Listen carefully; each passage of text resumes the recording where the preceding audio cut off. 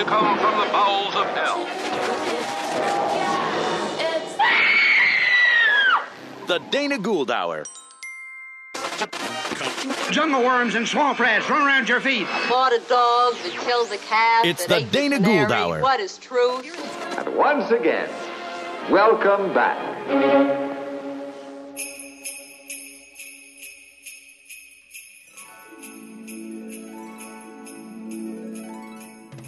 Hello and happy holidays. I've got great news. 2020 is almost finished, and we are going out in style. But really, any exit would be enough, wouldn't it?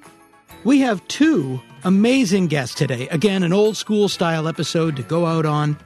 Ann Serling is with us. Ann is the daughter of none other than Rod Serling. He, the creator of The Twilight Zone, The Night Gallery, the screenwriter for Requiem for a Heavyweight, the author of Patterns, 7 Days in May, and that Ape movie we've mentioned. She has two books out now for your reading pleasure. The first is As I Knew Him, and it is an incredibly sweet and insightful story of growing up in the Serling household. It gives us a great insight into Rod Serling as a guy, as a dad, as a husband, in addition to as the famous writer that we all know, and what it was like to grow up in the late 60s in Southern California with a famous father who happened to be a nice guy and a decent human being. I know, hard to believe. The other book that she has coming out is called Night Gallery, The Art of Darkness, which comes out next month. It is a large format coffee table book with beautiful, full-color illustrations with all of those famous paintings from the Night Gallery with essays about each episode. The book was curated by Scott Skelton and Jim Benson, and Anne wrote the foreword along with Guillermo del Toro. So to get your copy of Night Gallery, The Art of Darkness, go to creaturefeatures.com, just like it sounds, creaturefeatures.com. To get As I Knew Him, my father, Rod Serling, go to Amazon or a bookstore. Even better, go to a bookstore. There may be a bit of a sound issue on Anne's interview. It may sound a little tinny at first. There was a technical glitch, but we fixed it, and hopefully it won't be too distracting. My other guest is a very talented and very funny Gray Delisle is here. Now, Gray has been a friend of mine for longer than either one of us cares to mention.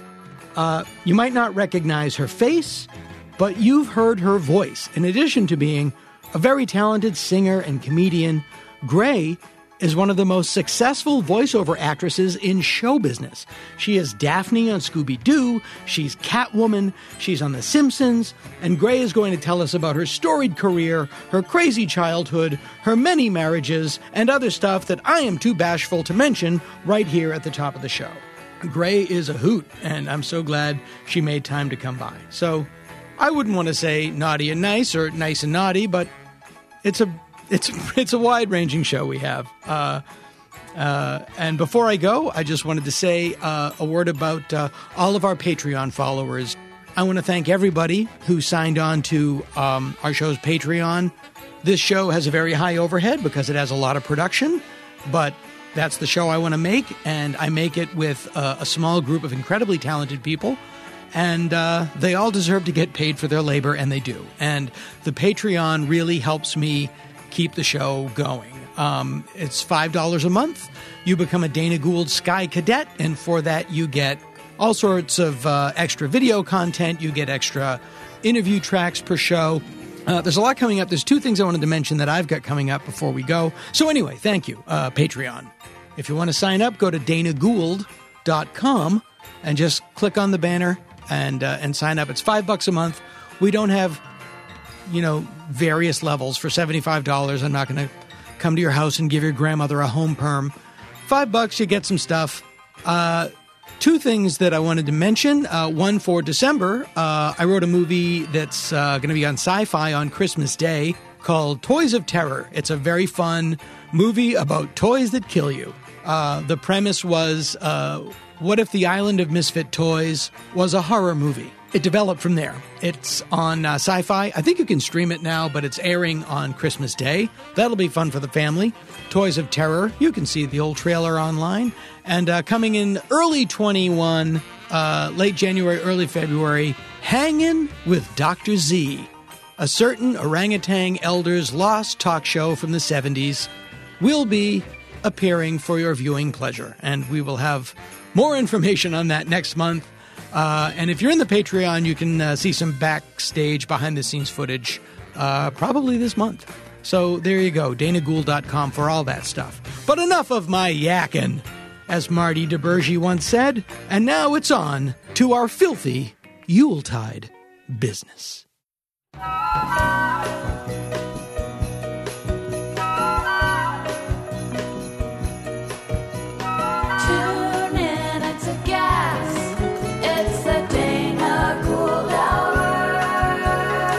Dana Gould Hour. Free and worth it.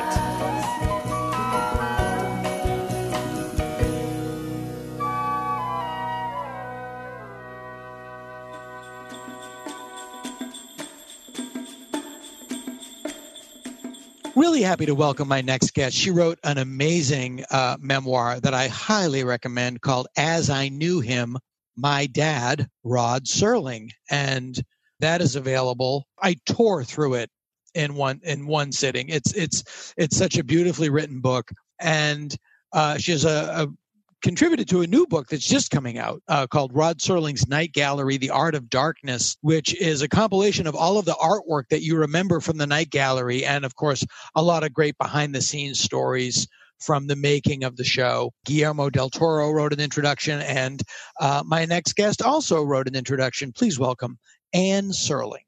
Thank you so much. Happy to be here. My pleasure. Thanks for having you. Now, okay, so here's the first thing is this is our Christmas episode. Your dad was born on Christmas.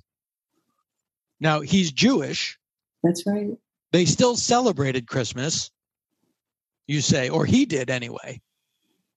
The family did, and the story that I heard, although I'm not sure this is true, but the story that I heard was that when the more religious relatives would come over, they would quickly stuff the Christmas tree under the bed.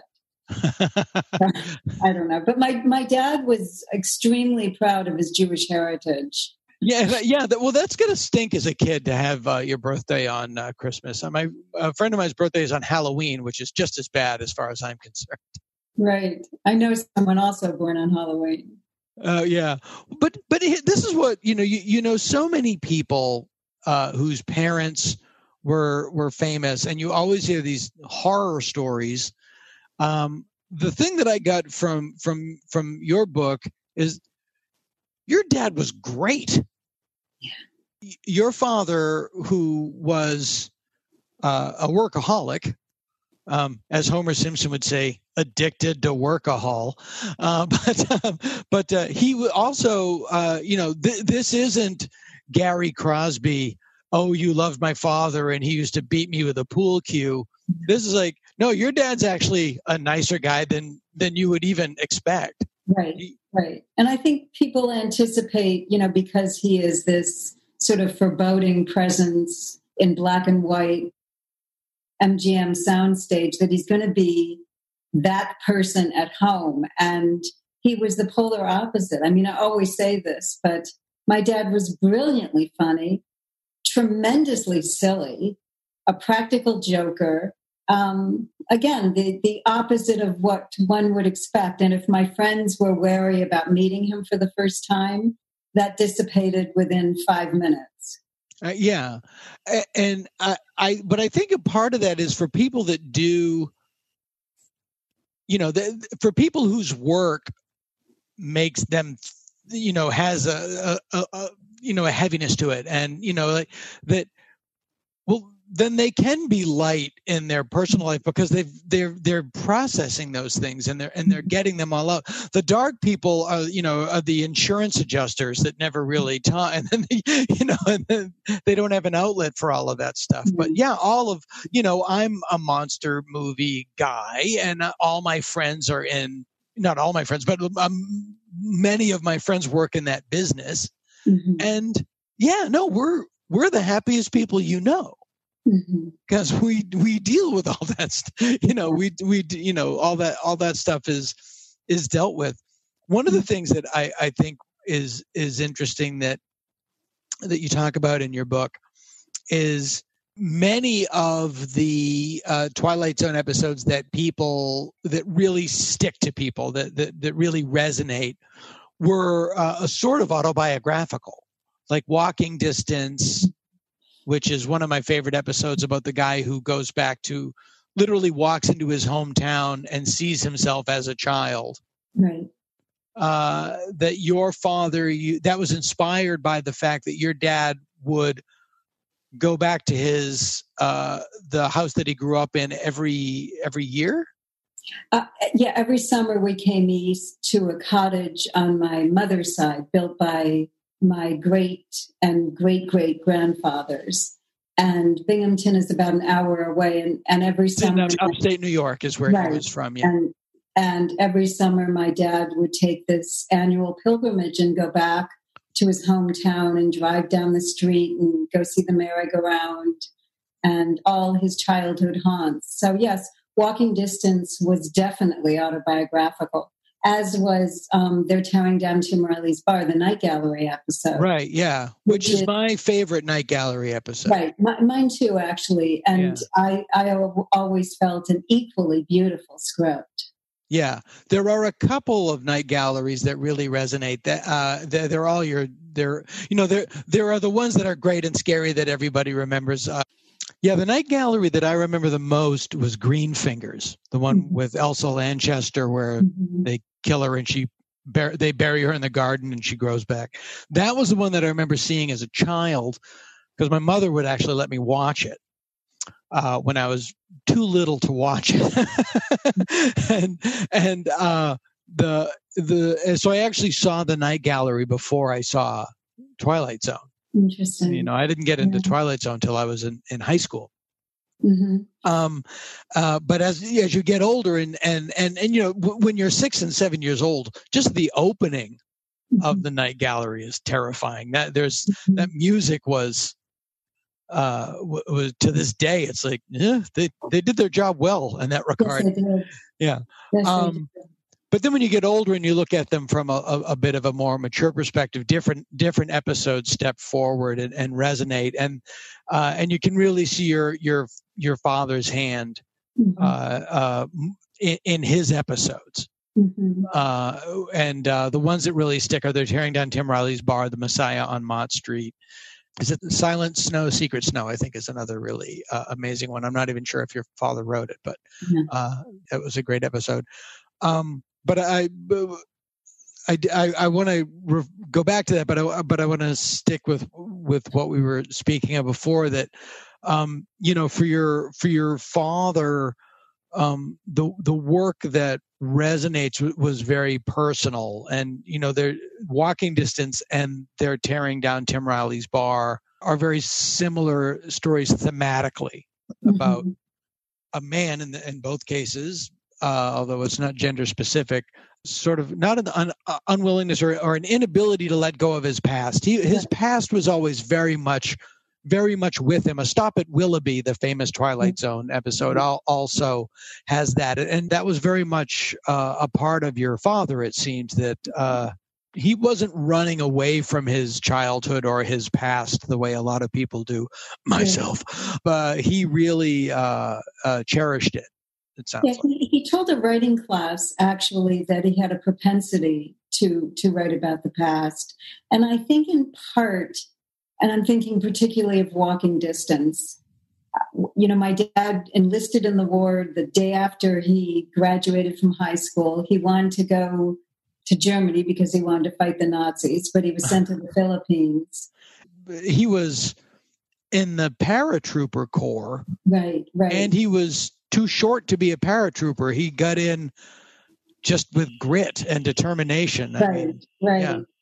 But like so many of these kids that go to war, they're just so young, and that was actually one of the hardest parts of writing my book, was reading the letters that his parents were writing him and that he was writing when he was still in training camp. Yeah. And then we should say that they're in the book, they're very, it's very illuminating.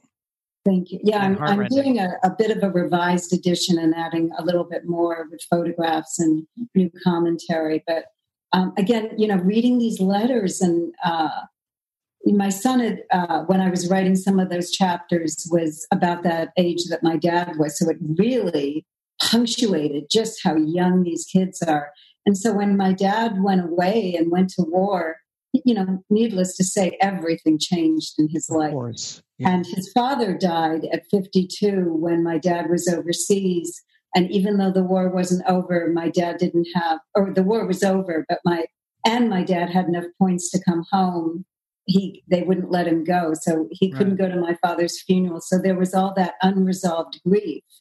And so I think, in his writing, which was obviously quite cathartic, he went back to Binghamton in walking distance and saw his parents again. And his father's words to him, you've been looking behind you, try looking ahead, I think was probably the message my dad wished that his father could say to him.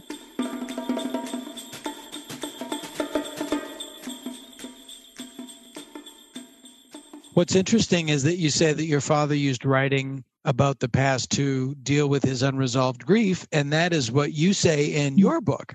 And as I knew him, that you use the writing of that memoir to deal with your unresolved grief, because your father died. He was so young when he passed away. He was 50?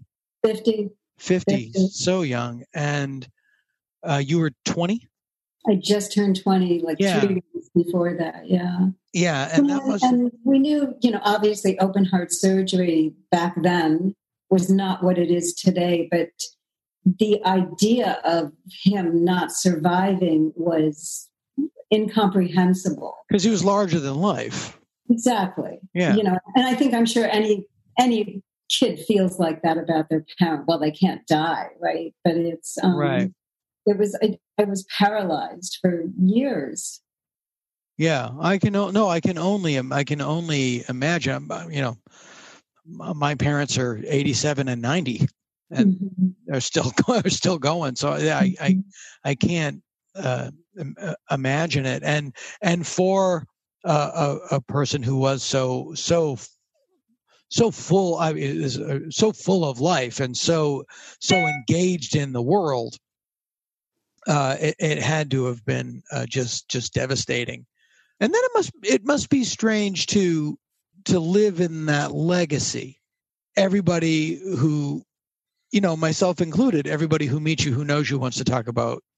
Everybody who meets you, knowing who you are, wants to talk to you about your father. Well, and at one point you talk about seeing him on TV and how interesting it was because you look for him in the man on television. Also, you running across him when you're not expecting it must be jarring as well. Right. Well, I'm always, when people, he's one of my favorite subjects to talk about. Of course, yeah. And I did write about this in the book, that I didn't watch a lot of the Twilight Zones while my father was still alive. And it was only after that I really began to, and more to see him than the show. Of course. And then there was the episode in Praise of Pip that I watched, where my dad used some of the dialogue that he and I used. Who's your best buddy? You are, Pops. And so it was, literally I found him again in the Twilight Zone. So right. And Pops was his nickname for you. Yes. Yes. Everyone in our family had nicknames, including the dogs. Yeah. Mine are Idiot 1 and Idiot.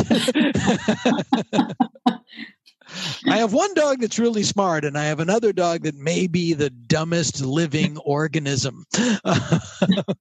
Well, one of my nicknames was Grumple, and he wrote me a letter once and wrote accent on grump because I was making too many long-distance phone calls to my friends, and he was pissed off about it. So, I'm envious of you growing up where you did, when you did. I mean, you were also a teenager in LA in the late 60s, which had to have been I romanticize it because I was too young to be there. And, in 1968, I was 4.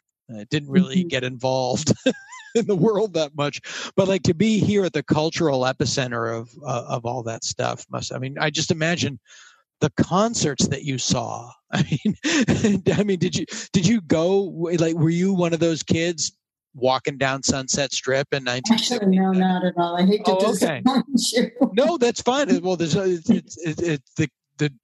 the truth. So yeah, I'm very curious. Is like, so you weren't around for Riot on the Sunset Strip or any of that stuff? I do remember marching in the against the Vietnam War, but I was so young that I wasn't really cognizant of what what the significance of all that was. But certainly, my dad was very involved, and although circling back, I preface this with, he was just so funny and silly. There was, of course, a very serious side to him. And, we were always very aware that particularly prejudice, in fact, he said, is the greatest evil of our time.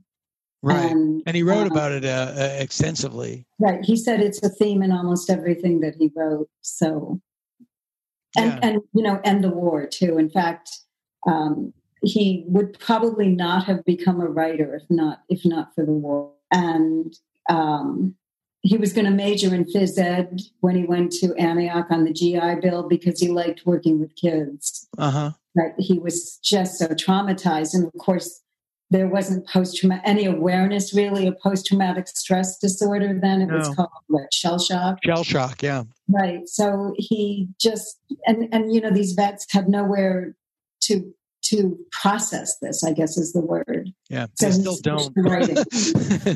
Yeah. And in our beautiful system, they still don't. Right. Well, right. How can they? I mean, how can you witness that and be sane, right? Right. Yeah. You said that in addition to having a physical wound from the war, which I didn't know, that he had a knee injury, was it? Right. He was hit with shrapnel in the wrist and the knee, and his knee would go out frequently when he was walking down the stairs and he would collapse. Yeah, so there was that constant physical reminder too. Right? So in modern day, he would have had a knee replacement. I guess so, and it would spontaneously bleed too. It was very strange. Really? But, obviously quite a pronounced injury. Yeah, and he was probably in physical pain more than he let on. Yeah. And psychically, that you said that he would scream at night sometimes in his sleep. Yeah, he'd have nightmares. And I would ask him in the morning what was wrong, and he would tell me he was having nightmares that the enemy was coming at him. Right. So it's that's the greatest generation, as they say. Right. And again, when I read these letters that he wrote right before being launched into the war, he was a kid. He was writing letters like he was at summer camp. Send me C's candy. Can you send me a new wallet? And that's what was so heart-wrenching, to then know what would follow. Yeah. And again, he's not unique to that, but no. Yeah. And nor did he ever make that claim. Right. For some of the brighter things, though, what is very interesting is I think because of that, he was also really able to experience and live your childhood. That's the thing. It's that he was all in as a dad. And one of the sweetest stories is that he took you to Disneyland every year on your birthday. On my birthday, yeah. Yeah. And we would have a contest, and and I recognize how fortunate I was to be able to do that. But we would have a That's contest. great that you do, because I do that with my kids and they take it for granted. They're awful. But we would have a contest. Whoever saw the first sign got to pick the first ride. Oh, that's funny. I imagine what Disneyland must have been like back then in like 65, 66. Yeah. It's just the bullseye of when people reminisce about like the peak of like Americana. and before things got so awful. I always think of like 1966, Southern California must have been just great. Mm-hmm. In addition to being very a lot of stuff below the surface that wasn't so great.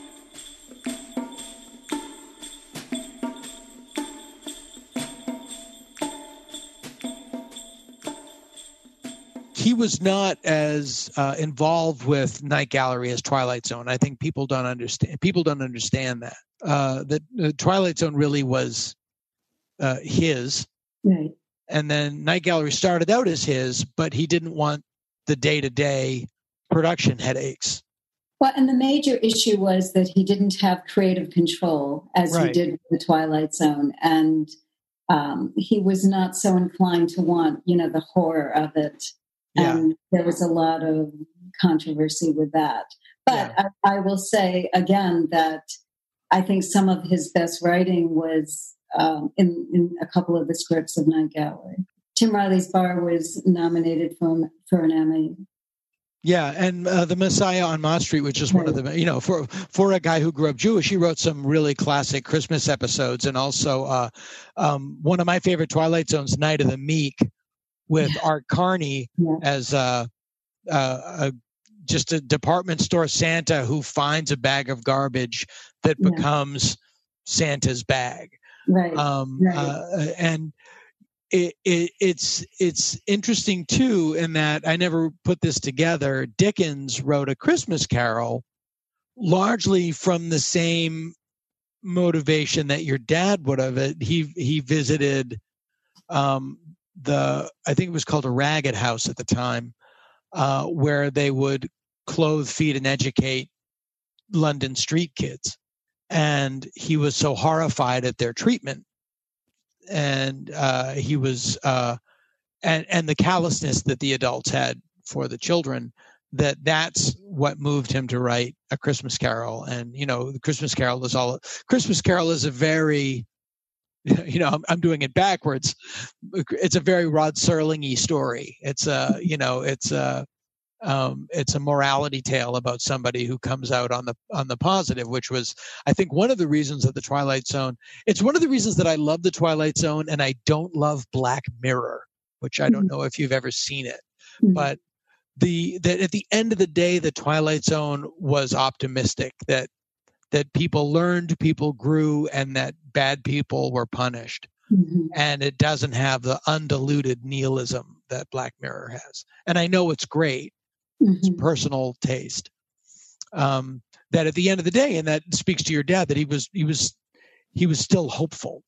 I've not seen Black Mirror. I have heard good things about it, though. It's really brilliant, but it wouldn't. I find again, I know it's brilliant, but and there are some episodes that have a Twilight Zone-y twist that's to the positive, but there's a lot of just nihilism, and it's really about I find too many of the episodes to be about the futility of hope. Mm-hmm. And but Lord knows there's certainly a good enough reason for it. One of the stories that your dad wrote, he's doing the Twilight Zone. And you couldn't have seen him that much, because I've run a TV show, and you can't be home. It's like you're never home when you're doing it. And he did it, hardcore for 5 years, was it? Right. Yeah. He did have his office originally was in the downstairs of the house. And then he built an office in the backyard. I know when he did the Mike Wallace interview that a lot of people talk about, he mentions that he worked 12-hour days. But I never had the sense that my dad wasn't available. We knew that when he was out writing, we weren't supposed to bother him. But yeah, if you're not in life, what are you going to write about? Right. But then my dad would drive over to the studio, and they'd make any necessary changes. And apparently my father, I've heard, was very adaptable to that and really listened to what the actors felt and the director. And because he was talented. And a nice guy. And he was talented, and he was a nice guy, and he knew he was good. Right. And so you're not afraid of input. Right. You know, that you're secure enough to know that it's a script is a living document, right. and that it ebbs and flows. And you need that security to know. You need to know that, it's like, fine, make it better. That's fine. Mm-hmm. Yeah. And I'm sure he would draw the line, if he felt quite strongly that, no, this really... or change for no reason. There's change that make things better, and there are changes that make things different. It's like, no, I know you've heard it 3 times. You've heard it 3 times. It's old to you. It's not old to the audience. They haven't heard it yet. It's good the way it is. Yeah, but I think you could tell that he was gifted and brilliant and secure enough in his work that he would leave it open. Yeah, I've never heard a story about your father that wasn't what a great guy he was. Yeah. Well, that was one of the reasons I wrote the book, because he had been described as this dark and tortured person. And again, that's not who we knew. That's not who his friends knew. One of the writers quoted someone falsely, had talked to some friends, and they hadn't said what this writer eventually wrote. So I thought, well, here's an opportunity to set the record straight for anyone that cares. So it's great, and it's a very uplifting book to read in this day and age too, where being an asshole is so celebrated. Mm-hmm. That it's not mandatory that you can actually be a decent human being. Right. Yeah. Particularly, we're really seeing that, aren't we? Yeah, I can only imagine, because knowing how your father felt about President Nixon, I can't imagine how he would have handled. I can tell you what I think. I'd love to know. I have a good guess.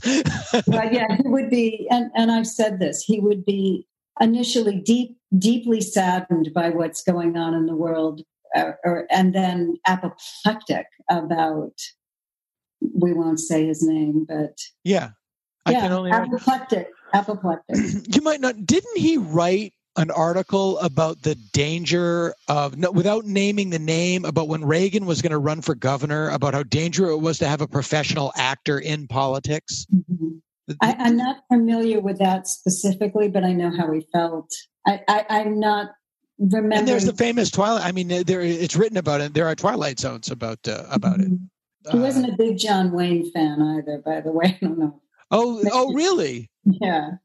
Well, no, I can understand. I know why, and also especially because, and I don't know, your father was an anti-war advocate who fought in a war, and John Wayne was a pro-war advocate who never did. Well, what I recall my dad saying was the biggest danger that John Wayne ever really experienced was a flying starlet.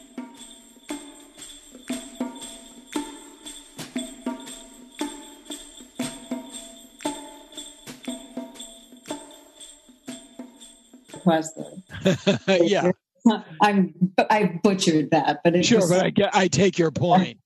Yeah, no, that's a well-deserved critique. I also didn't know, and it certainly makes sense, he hated Hogan's Heroes. Yeah, because he didn't think, where's the comedy in concentration camps and Nazi Germany, and that's the amazing thing, because if you look at Hogan's Heroes now, it's horrifying. Mm-hmm. At the time, most people just thought it was funny. And at the time, most of the people that were working on the show had experienced the Nazis firsthand. Now we're generations away from it, and it's more horrifying than at the time. And I don't know if that's a weird thing, that they were so close to it they couldn't see it, or this helped them distance it. There's all sorts of things. You see stuff on TV from 5 years ago that you couldn't do today.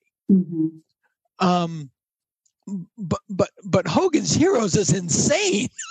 I mean, it's really insane.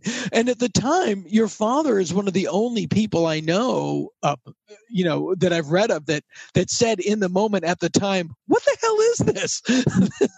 Most people are like, "It's fine. They're funny. It's Clank. He's funny." And that he loved that he hated Hogan's Heroes and he loved the Flintstones. Yeah. Yeah, I was not allowed, my mother's rule, we couldn't watch TV during the week. So my dad and I would sneak in and watch it with my dad. Yeah. Oh, that is so funny. I loved it. Yeah. Yeah. I didn't know the Flintstones was on that. When did it premiere? I didn't know it was on that early. I have no idea. I remember sneaking in to watch it with him. Oh, that's funny. So then I do want to ask you, like, how it colored your parenting with your children. I know in my case, I aspire to be to my children what your father was to you guys, because my father was the opposite. So he was a reverse barometer. I do everything that he didn't do. And I'm when you became a parent, do you ever, how does your childhood color you as a parent? I'm curious. Well, I probably parent more like I was parented by my dad than my mother. My mother was sort of the one that was in charge of disciplining and not my dad. So, again, I'm the easier parent, which is not always necessarily a good thing. But, no, it's not. I read, there's a writer, Roger Rosenblatt, who, and I may be saying his name wrong, but he wrote a graduation speech for his daughter about what he wished for her. I think it was from high school. And he wished her, her continued love of books and traveling and all this. And then he said, and this really hit home, he said, "And I wished her moments of helpless hilarity."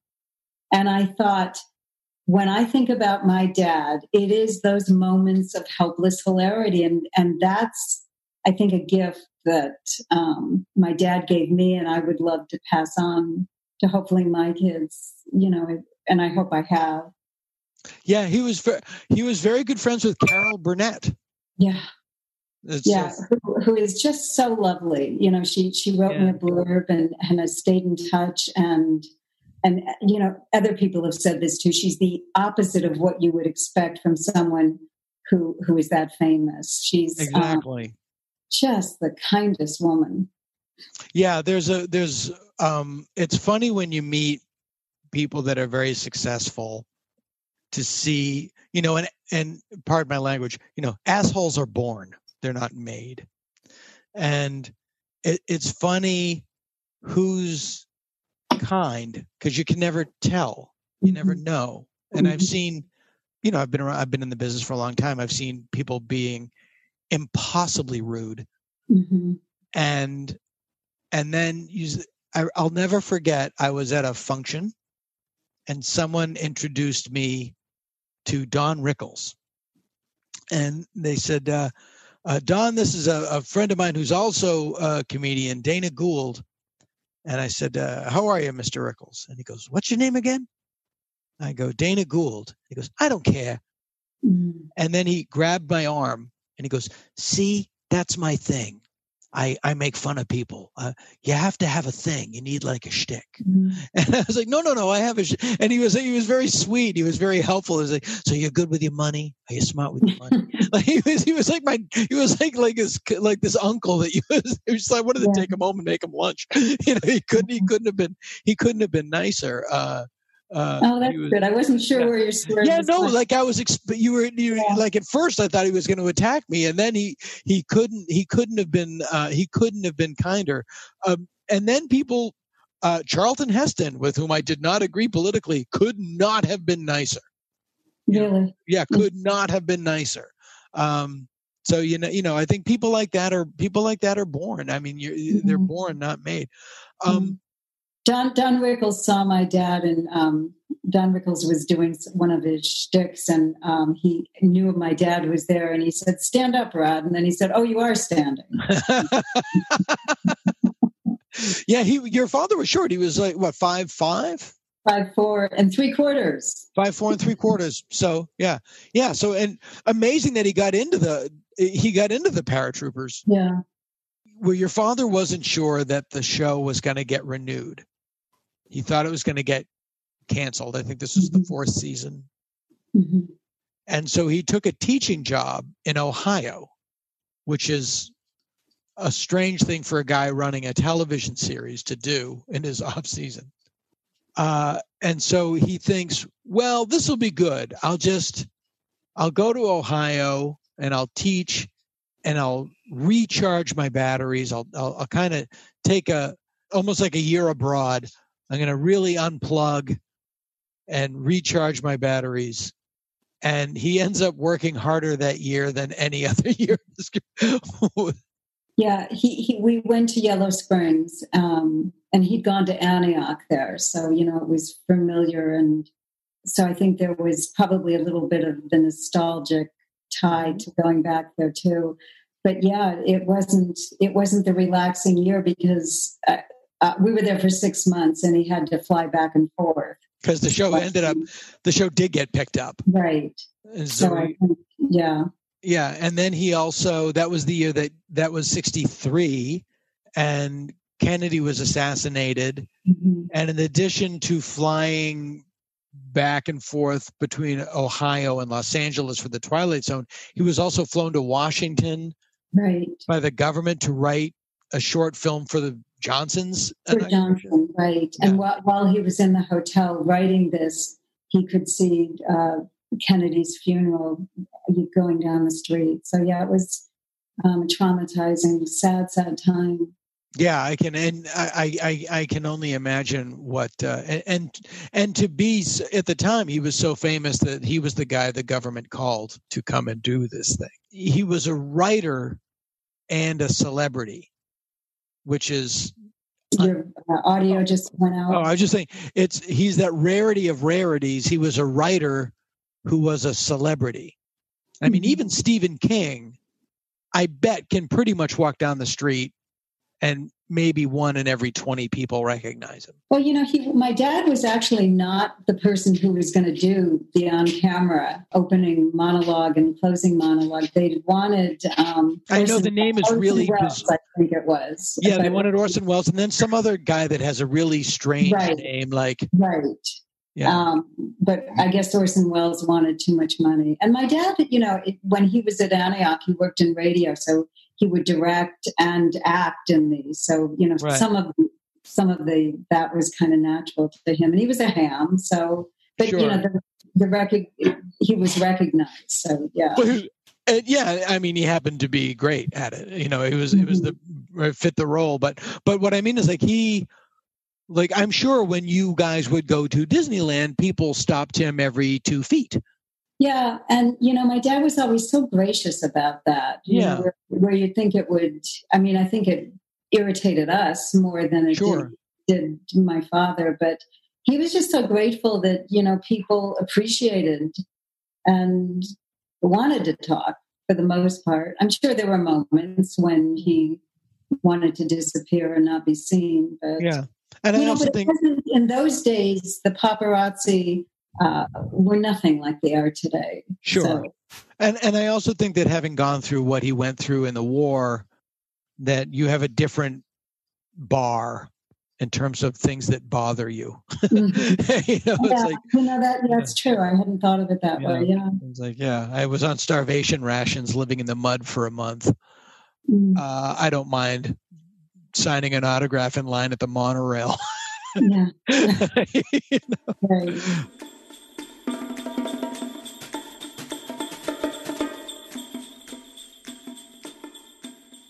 A lot of time, you're running a TV show and you're busy 20 hours a day, and then it stops, and it can be very disconcerting because suddenly your schedule is open. Did he? It seemed to me that did he see the show getting canceled? It must have been a quiet relief in a way. Sure, I'm sure you were very young at that point. That it was. Yeah, I was quite young, but Yeah, and I think, he said, in interviews, for the most part, he was really proud of the show. Mm-hmm. He said they had some turkeys, but, also the other writers, the wife of the old producer. I mean, and these were just, fabulous writers, Matheson. Yeah, Richard Matheson, Charles Beaumont.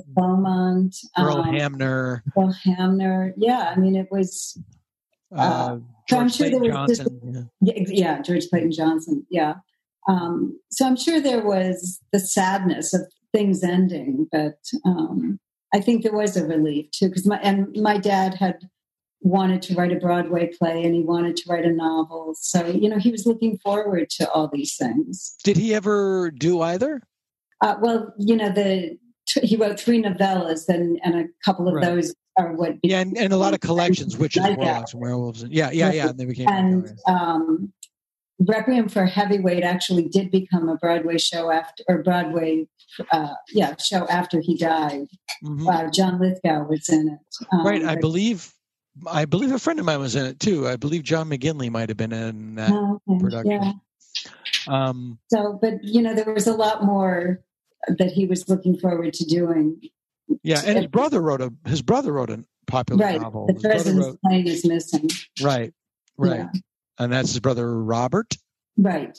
Quite a bit older than my dad. He was 7 years older than my father. Right.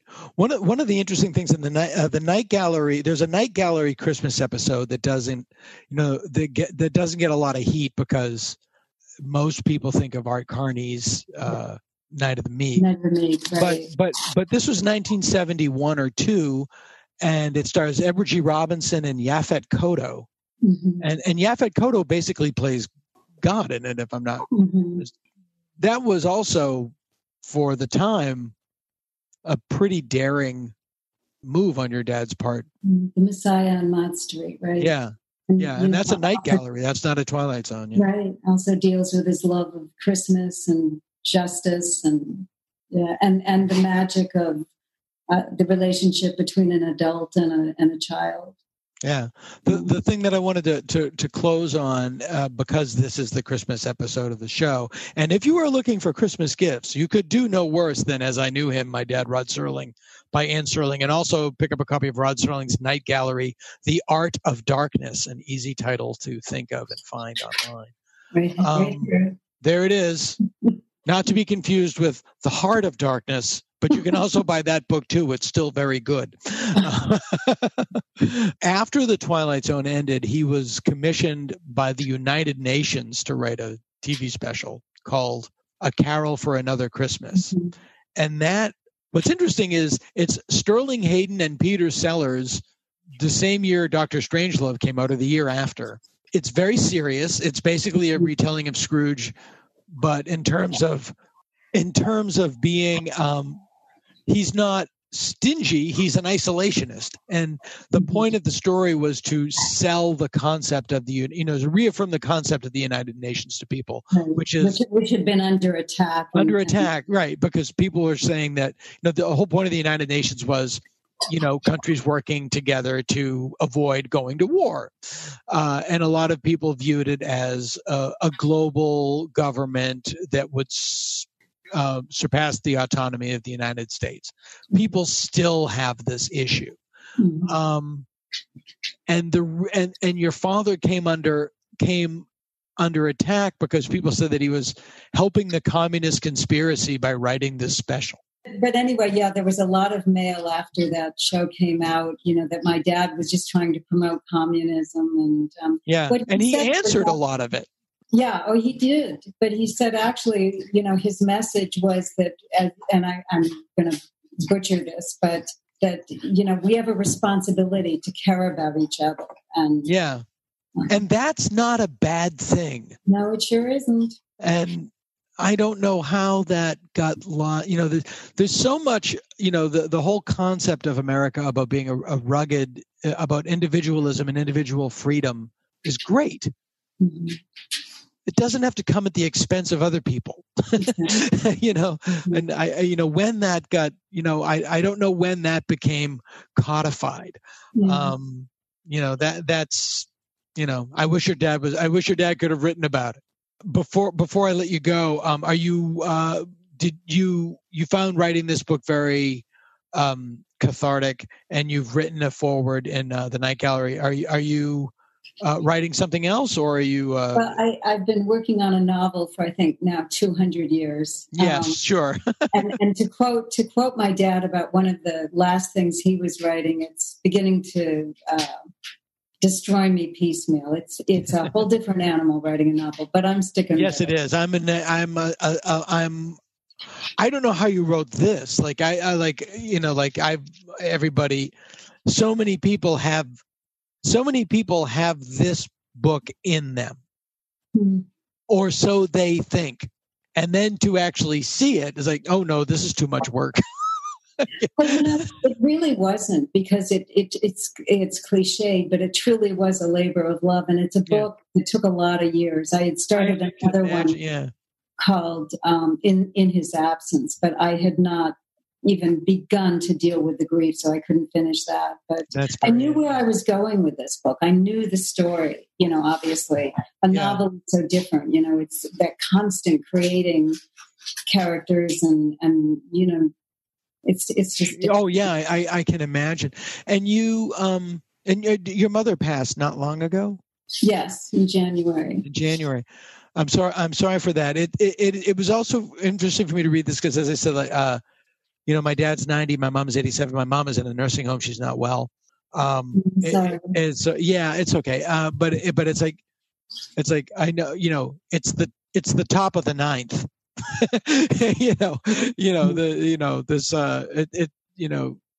People are heading for the exits, and so it's an odd feeling. And what you know, you think that you're, as people say, you think that you're ready, and then it happens and you're not. Yeah. And I can only imagine at 50, what a bizarre, you know, that's jarring. Yeah. Although, you know, I'm so lucky to have had him, as you know, for 20 years. So yeah, and I don't forget that. And such a great dad. In terms of quality, not quantity, you certainly came out ahead. Mm-hmm. You know, to have people still talking about my dad and like Taylor writing this in a good way. No one would be more surprised than my father that, you know, he's still remembered and still being talked about. And it's so interesting that when people tell me, like a lot of people have told me that they had tumultuous childhoods and think of my dad as their dad. So, or became writers because of my father. And he would just be so humbled and I'm one of those people. Well, yeah, it's really true. It's really true. The books are As I Knew Him, my dad, Rod Serling, and also Rod Serling's Night Gallery, The Art of Darkness, both Anne Serling, Anne with an E. Thank you. Thanks so very much. Thank you so much. It's been a pleasure talking to you and meeting your family. And you get most of them.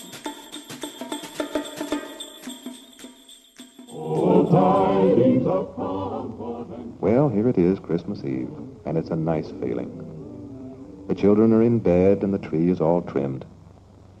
I'm proud this year of the present I got from my wife, Peggy. I sat down and wrote out a tag, to Peggy. But this is the time to write down some of the little things I think of so often, things I can never seem to say out loud. To Peggy, for marrying me in the first place, and for your making ours such a happy family. They say bringing up two children is hard work, but you always manage to make it seem like play, like the endless brushing of Janie's hair. You gave me a wonderful family that I can never even think of without a feeling of pride, for bringing up our children single-handed, while I mostly sat back and gave advice. For the 2008 socks you darned. And there's something else that's strictly your department. For how do you always manage to look like $1 million on the money I give you? It always seems that when we're in a hurry, I can never remember where I put things, and I'm always blaming you for misplacing them. There's something about the way you change from the lady of the manor to chief cook and bottle washer that continues to amaze me. For planning 1,000 meals a year and having me take them for granted. For being the family show for years on end in all kinds of weather, for never letting Janie or Bill know fear, no matter how frightened you were yourself. For never letting Jane or Bill know fear, no matter how frightened you were yourself. For wanting a good watch for ever so long, and letting your slow-moving husband think he'd hit on it all by himself. Just for being you, darling. Here's your Hamilton. No gift means more than a Hamilton watch. Someone you love is hoping for a Hamilton this Christmas. And God send you a happy new year.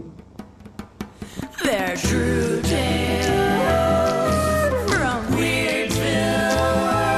Tales from Weirdsville. And they're true.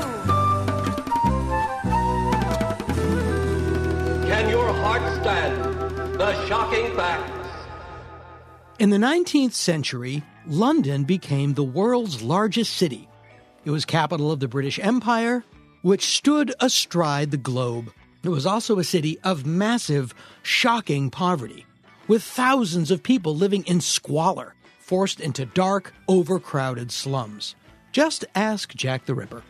The children of the London slums were a great concern to Buckingham Palace. Many were basically feral, and as such they were not allowed into Sunday school, and a generation of wild-eyed maniacs with no frame of societal or religious reference was deemed a potential danger to the crown, because it was.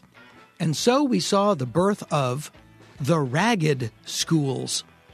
Ragged schools were an attempt to provide food, clothing, and a fundamental education and religious instruction to London's street children. Now, in the mid-1800s, the British writer Charles Dickens, who by that time had written the Pickwick Papers and Oliver Twist, visited one of these schools and was horrified by the poverty, the struggle, and the insurmountable chasm of economic inequality. Sound familiar? So shocked, he was moved to write about it. He put quill to paper and wrote, "A Christmas Carol," in prose, being a ghost story of Christmas.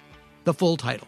A Christmas Carol was written at a time of growing awareness of London's economic stratification and a reevaluation of Christmas traditions. For example, Christmas trees were just coming into vogue, as was the tradition of caroling. A Christmas Carol was published in 1843 and became an instant classic, a morality tale in which a wealthy and selfish man named Ebenezer Scrooge learns the errors of his ways after being visited by three ghosts, the ghosts of Christmas past, present, and future. The novella was put on stage almost immediately. By February, there were 8 different productions playing in London. Dickens would go on to write other Christmas stories. The following year, he wrote The Chimes. The year after that, The Cricket on the Heath, then The Battle of Life in 1846, but none of them would be nearly as successful as A Christmas Carol. Now, over the course of time, the story has acted as a cultural mirror. For example, the film version during the Great Depression shows Bob Cratchit as a struggling everyman fighting for dignity against the evil banks. But in the 60s, Scrooge was a Freudian figure working through the wreckage of his own childhood. IMDb lists around 200 filmed versions of A Christmas Carol, including Disney's A Christmas Carol and Mickey's Christmas Carol, which are 2 different productions.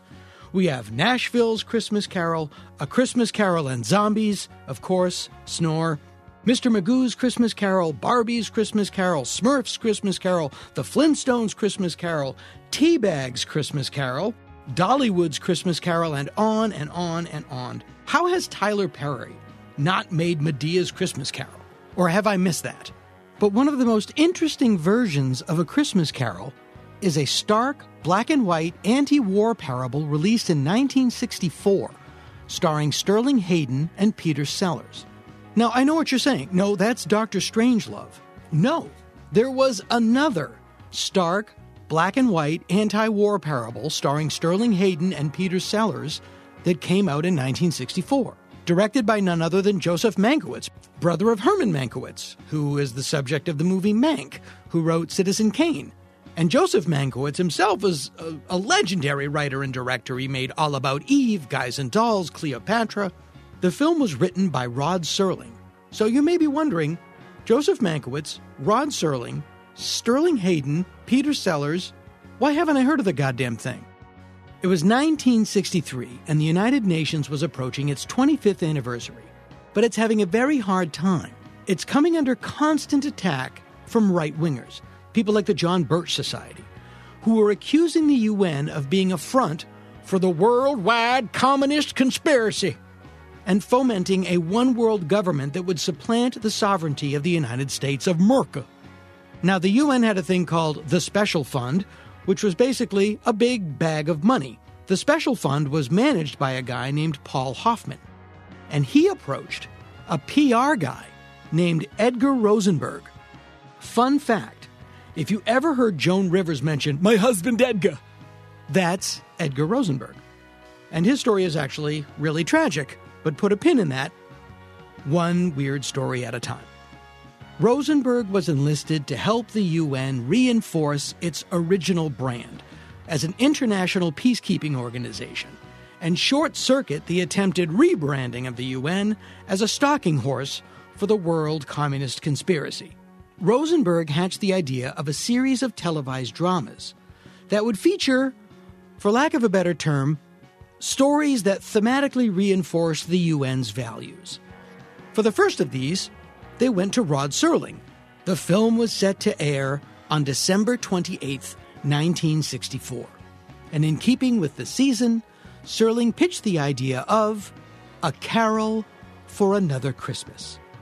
In Serling's story, the Scrooge character is a wealthy American industrialist named Benjamin Grudge. Now, his name was changed to Daniel Grudge because Benjamin Grudge's initials, BG, matched those of the odds-on Republican presidential favorite candidate that year, Barry Goldwater. So it was Daniel Grudge, and unlike Scrooge, Grudge's crime isn't greed, it's isolationism, or America First, as it's now called. Grudge's son, Marley, was killed in the Philippines during World War II, like Rod Serling in real life almost was. And Grudge's grief has turned him inward. We meet Grudge on Christmas Eve, alone in his mansion, mournfully looking at his deceased son's war medals. And he gets a visitor. No, it's not a ghost, it's his nephew, Fred, played by a spunky young Ben Gazzara, who's visiting with a complaint. Grudge is a wealthy and powerful man, and he makes big financial contributions to the university that Fred attends. And Fred was strongly behind a cultural exchange program that the university was about to embark on. A professor from the university was going to go to Krakow, Poland, then communist, and a professor from then communist Krakow, Poland was going to come to the university. Not so fast, says Grudge. That's what's known these days as a cultural exchange. You know, Fred, for a fairly talented professor of history, you seem to be a little naive as to the current political climate of the native country of this professor, whatever his name is. So he pulls the plug, which sends Fred to his house. Their argument is not subtle. Grudge thinks the U.S. should stay out of international affairs, stop participating in cultural exchange programs, cut foreign aid to the needy, and pull out of discussions at the United Nations. Fred disagrees. He thinks the U.S. should help all people in need and engage fully with the UN to avoid future wars and nuclear destruction. It seems Uncle Daniel and Nephew Fred are on opposite sides of every issue, except one, of course. They both love Daniel's son Marley. It is then that Grudge is visited by the first ghost, the ghost of Christmas Past, played by Steve Lawrence. That's right, Steve Lawrence. If you don't know who that is, he went on to great fame in the 60s and 70s as part of Steve and Edie, the singing duo he formed with his wife, Edie Gourmet. But here he is the ghost of Christmas Past, and he takes Grudge back to his time in the Army, just after World War II, where he visited a field hospital that was working with Japanese children whose faces had been destroyed by radiation from the atomic bomb dropped on them by the United States. Grudge cites the waste and devastation as an example of why the U.S. should just tuck its head down and stay home. But the ghost makes the point that when the talking stops, the bullets and the bombs start. The Ghost of Christmas Present is played by Pat Hingle, who was Commissioner Gordon in the Michael Keaton Batman movies. Most perplexing, however, is the Ghost of Christmas Future, played by Quint himself, Robert Shaw. Now, this is also interesting in that the actor playing Grudge, Sterling Hayden, was Spielberg's first choice for Quint. But instead of making a movie on a boat, Hayden said he'd rather go fishing himself. And he did just that. Sterling Hayden, if you don't know about that guy, check him out. He is the real deal. The spirit takes Grudge to his own local town hall, which is now in shambles. The town, you see, has been destroyed in the future by a nuclear blast. And slowly the local townspeople begin filing in, waiting for the arrival of their charismatic leader, Donald Trump. No, this is a movie, played by none other than Peter Sellers. It was Sellers' first work since suffering a near-fatal heart attack earlier that year. Sellers appears in a pilgrim outfit or a Santa outfit, it's black and white and I can't tell, and a cowboy hat. And he appears to preach about the United States' new form of government, individualism and self-reliance taken to a cartoonish extreme, also known as modern-day Michigan. So self-absorbed are these survivors that their leader refers to himself, on their behalf, as the Imperial Me. Because we have now reached a pure state of civilization. The world of the ultimate me is finally within our grasp. It's a world where only the strong will exist, where only the powerful will love, where finally the word we will be stamped out and will become I forever. Because we are each the wise. We are each the strong. And we are each the individual me's.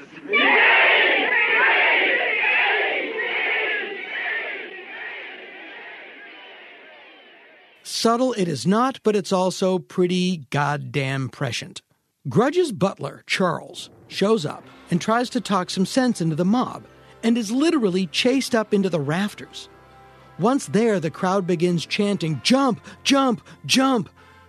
And when Grudge is moved to come to his rescue, the mob turns on him. He flees and is shot by a kid in a cowboy suit. This thing is crazy. As you may have guessed, A Carol for Another Christmas is dark.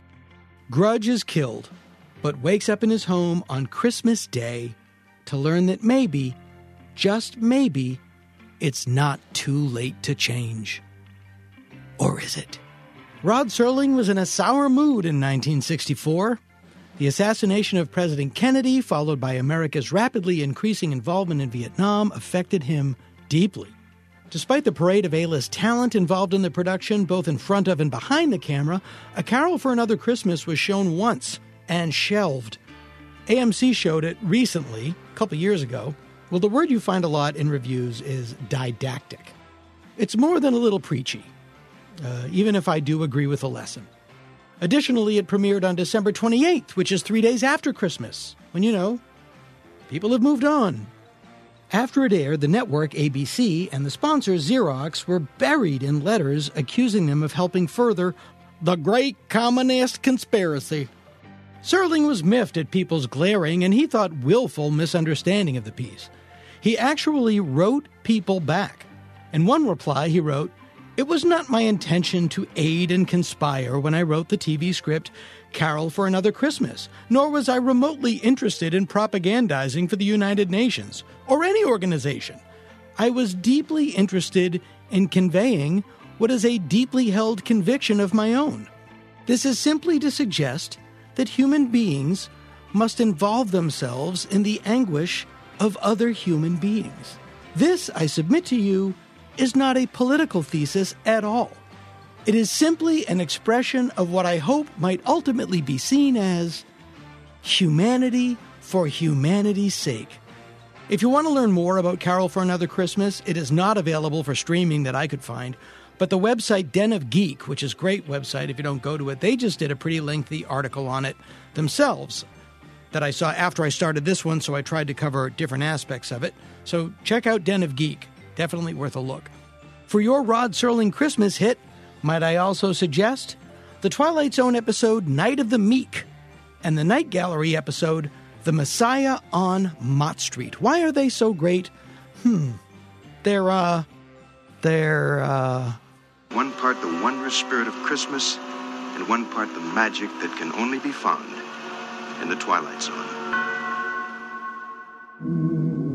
Christmas Eve. Our tree is trimmed and all the presents are wrapped. I've only one more job. The note I want to write to go with Jim's present. But I want to tell him, in words that won't embarrass him, why I think he's a pretty wonderful husband. Well, Jim always says the only way to get a thing done is to start doing it. So, to Jim, for holding my hand tight the day we were married, and for never letting go, even during the years when every woman begins to think she's losing her glamour. Any day at all. For making me feel I am still your best girl, even though we've been married a long, long time. For all the things you didn't say the time I ripped the fender off the car. And then those early mornings, for sparing me those chilly trips to heat the 6 a.m. bottle. And at 6 p.m., the times you came home with a sirloin steak appetite only to be faced with something straight out of a can. For being a good sport and seldom remarking that's what I had for lunch. And after dinner, when we have company and you've been cornered by a couple of the girls, I'm sure there are 40 other places you'd rather be. But for treating my women friends as though you really liked them. Yes, because when Henry had his allergies, he used to go to an outfit. And for the way your eyes light up when our glances happen to meet at a party. But it wasn't always a party. I remember the hospital when I was a little scared and feeling sorry for myself. You may come in now, sir. And in you came, with a laugh. It was just what the doctor ordered. I ordered the kiss on my own, for being so eternally there for me to lean on. For being so eternally there for me to lean on. For wanting a good watch for years and years, but being too unselfish to spend the money on yourself. Dearest, here's your Hamilton. With all my love, Peggy.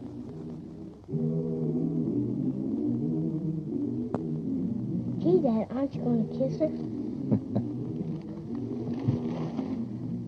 For the Jim in your family or the Peggy, no gift means more than a Hamilton watch. Hamilton watches are priced from $49.50 to $12,000. See the wide selection at your jewelers. And remember, someone you love is hoping for a Hamilton this Christmas. And God send you a happy new year.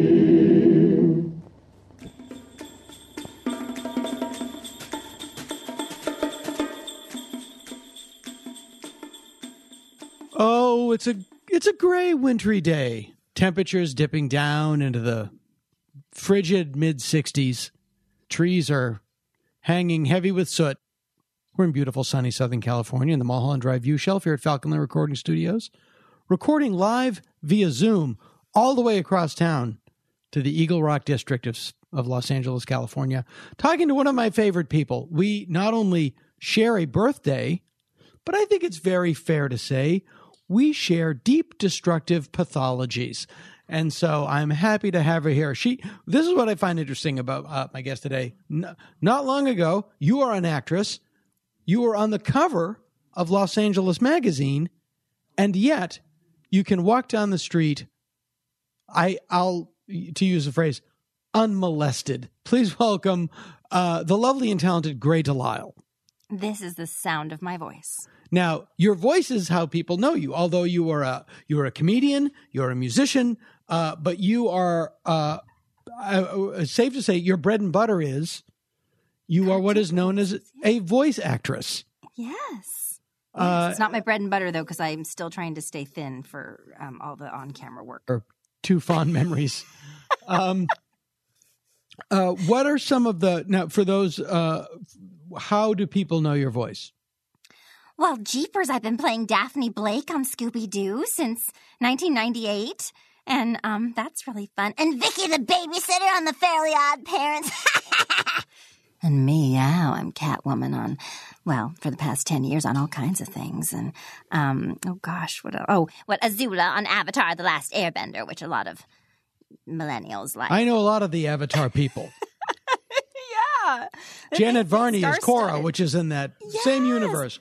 Yes, I was in Korra as well. I played an armless waterbender. Is Korra gay? I think everybody wants her to be. I think yes. Yeah, I'm going to ship that. I think guys want all cartoon women to be gay when necessary. I think guys want all women to be gay when necessary. Yeah, when necessary. But not the way they're gay in real life, the way guys want them to be gay. Has no bearing whatsoever. Has no bearing whatsoever on real gay. Yes. And you're now on the cast of The Simpsons. Yes, I can't believe that. Yeah, yes. and how you came to be in The Simpsons is an interesting story in and of itself. But I want to backtrack first. How you came to be in showbiz is somewhat circuitous, and you have an interesting history. Your dad was a truck driver, if I'm not mistaken? Well, no, he just had a truck. But it's so funny because I got interviewed like ages ago where I said like in my dad's truck, like he would play. And so people were like, her dad was a truck driver. And he was not. He was a house painter, not any more glamorous than a truck driver. You grew up in Southern California. Yes. But sort of out of not in the LA basin. Well, it's funny because East County, San Diego may as well be Oklahoma or something. Right. That's what I mean. Really... Yeah. You're out in the sticks. You really are. And people are like, but I really identify so much. Well, and my dad's family is, my grandmother was a Texan, so I was raised by a Texan, a Mexican Texan who was very self-hating Mexican woman. She would always be like, you're a Tex-Mex. I'm a Tex-Mex. She would never, she lied and said she was Italian all the time because, there was so much racism when she was growing up. So she was very, every time I laid out, she was like, get in here, negrita. She didn't want me. She's like, I married a white man so that my children would be white. And it was just awful. There was a lot of weird. Oh, that's it. I didn't realize that there was that I guess this was in the 70s or 80s. Yeah. Well, late 70s, 80s. Yeah, late 70s, early 80s. And she was sort of I would want to say self-loathing. Yes, but she did. She lied. She and also she would, if people spoke Spanish to her, like if we went to a Mexican restaurant and the busboy or somebody tried to speak Spanish to her, she would get really offended about it. It was just awful. Well, that's so funny because white people, you have that thing where you just you throw everybody in a group. Like, well, I guess all Latino people are this way. I guess all black people are this way. That was why in the election and I'm one of the in the election. I couldn't understand that any black person would vote for Trump, as the numbers actually went up after 4 years of institutional racism. So you can't monolithic. Yes, yeah, monolithic was the word I was looking for. Yeah, it's not monolithic. And I read that your mother was Pentecostal. Yes. She was a terrible drug addict and alcoholic when I was really little. So my grandma. Now we're getting into our areas of common ground. So let's go. Yes, it's delicious. I feel like we should both be in folding chair, and there should be bad sugar cookies nearby. Yes, and crap coffee. Are we allowed to cuss on here? I don't know. Yeah, it's a podcast. Okay, good, because I'm a single mother with 3 children. I haven't seen another adult in a long time. I'm like, fucking cunt, motherfucker. Anyway. Well, you can't say motherfucker, but you can say fucking and cunt. Okay, yeah, because all the mothers will pick it. Okay. Now say cunt as Daphne. No, I'm kidding. I don't want to hear it. There's so much gross. Daphne I can only imagine. People send it to me all the time. There's a lot of, we'll get into that, or hopefully not. I used to joke about those bad, I like my men like my coffee jokes. People I like my men like my coffee, strong and black or whatever. Right. But I was like, I like my men like my coffee, just shitty and old and from the local AA meeting. Anyway, I was an Al-Anon. The best one I heard was by a guy named Mike Farrell, not the actor on MASH. Stand-up comedian was, I like my coffee the way I like my women, with big tits.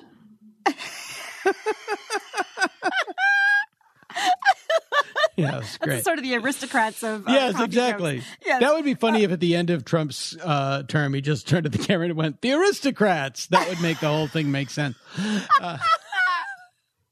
Then it would all make sense. Oh God! Yeah, but so you grow up in kind of like the sticks in East San Diego, and your parents are together. They're not together. No, they got divorced when I was 2. It's so funny. I And have you blame pictures yourself? of them at their wedding. Oh, is that the same as you?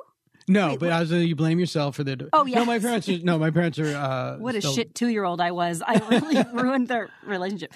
You had one job. You had one job. Keep them I was together. born with the You job failed. too, to keep them together. I was the glue that was going to save everything. I don't even remember them. I've never seen them touch each other. It's so weird. I look at their wedding pictures. Sometimes I forget they know each other because they're so vastly different. Yeah, I understand that. My youngest doesn't really have any memory of my ex-wife and I as a couple, which is to me bizarre. Yeah. I see their wedding pictures. I'm like, wow, yeah, you guys like kissed each other. That's weird. And people do, but that's an interesting thing because you've also been divorced. Yes, so many times. So many times. Yeah, you're. I just you're really like 3 to 1. People want to marry me, Dana. My sister kind of gave me a little, like, she was getting married and she made like some joke about how many times I've been married, and I was like, yeah, I guess a lot of people want to marry me and not you. So she didn't get married till she was in her late 30s. We don't speak anymore. She's a Trump lady, and I just can't. Yeah. Well, that's another thing. I had to write down all the things we're going to get to, which is the great thing about having you on the podcast. Is all the time. We could never talk at sessions. So you played my dad on the Mighty Magiswords, and I was so excited. But then I realized I can't talk to Dana because we're recording. It starts. This show is getting in the way of my friendship with Dana, and it's bothering me. Yes. Anyway. but Well, that has split up a lot of families. So your parents get divorced. You're with your mom and your dad mostly. My grandmother, actually. Your grandmother, that's what I find interesting. Kind of a mess. Yeah, neither parent really picks up the slack. And you're how old? And well, it's sort of a straight line into show business from this beginning. It's like, how did you get your start? Well, rampant Why aren't you at alcoholism and Jumbo's? drug addiction. Yeah. I was telling my friend how I was like, you become a chameleon growing up like that because you're like, how do I fit into your scenario? I just want to make things okay right now. And I'm such a people pleaser, Right. Well, that is the thing that we bonded over when we first met was you have that, I'm a child and you're an adult. But let's not kid ourselves. Your feelings are my responsibility. So let me twist myself into what you need. Yeah, exactly. Hello, my honey. Hello, my baby. Hello, my ragtime gal. Yeah.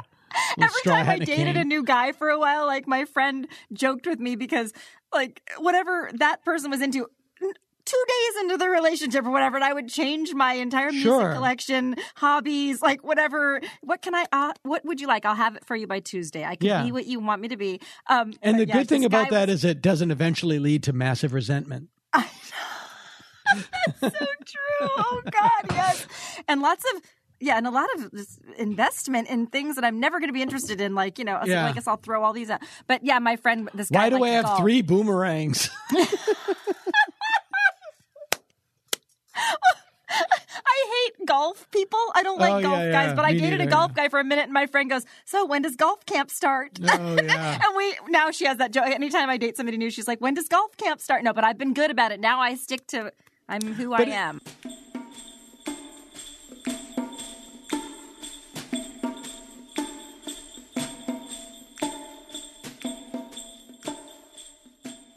It is great when you meet somebody when you're older and you're an adult and you kind of put your shit together. Like Kat, my better half, who I you love know, her. Yes. Yeah, Kat is a whiskey expert. Yes, I know. I've been watching your Instagram videos. Okay, well, there you go. Yes. And, to me, it's all different flavors. It's just different shades of witch hazel. I don't drink it all. I mean, I didn't have my first drink until I was like late 30s because I was terrified of becoming my mother. So. Sure. No, I believe me. I believe me. Yeah, and that's like, I'll sip the stuff and I have it's great that I don't have the proclivity because it's all over the place in the house.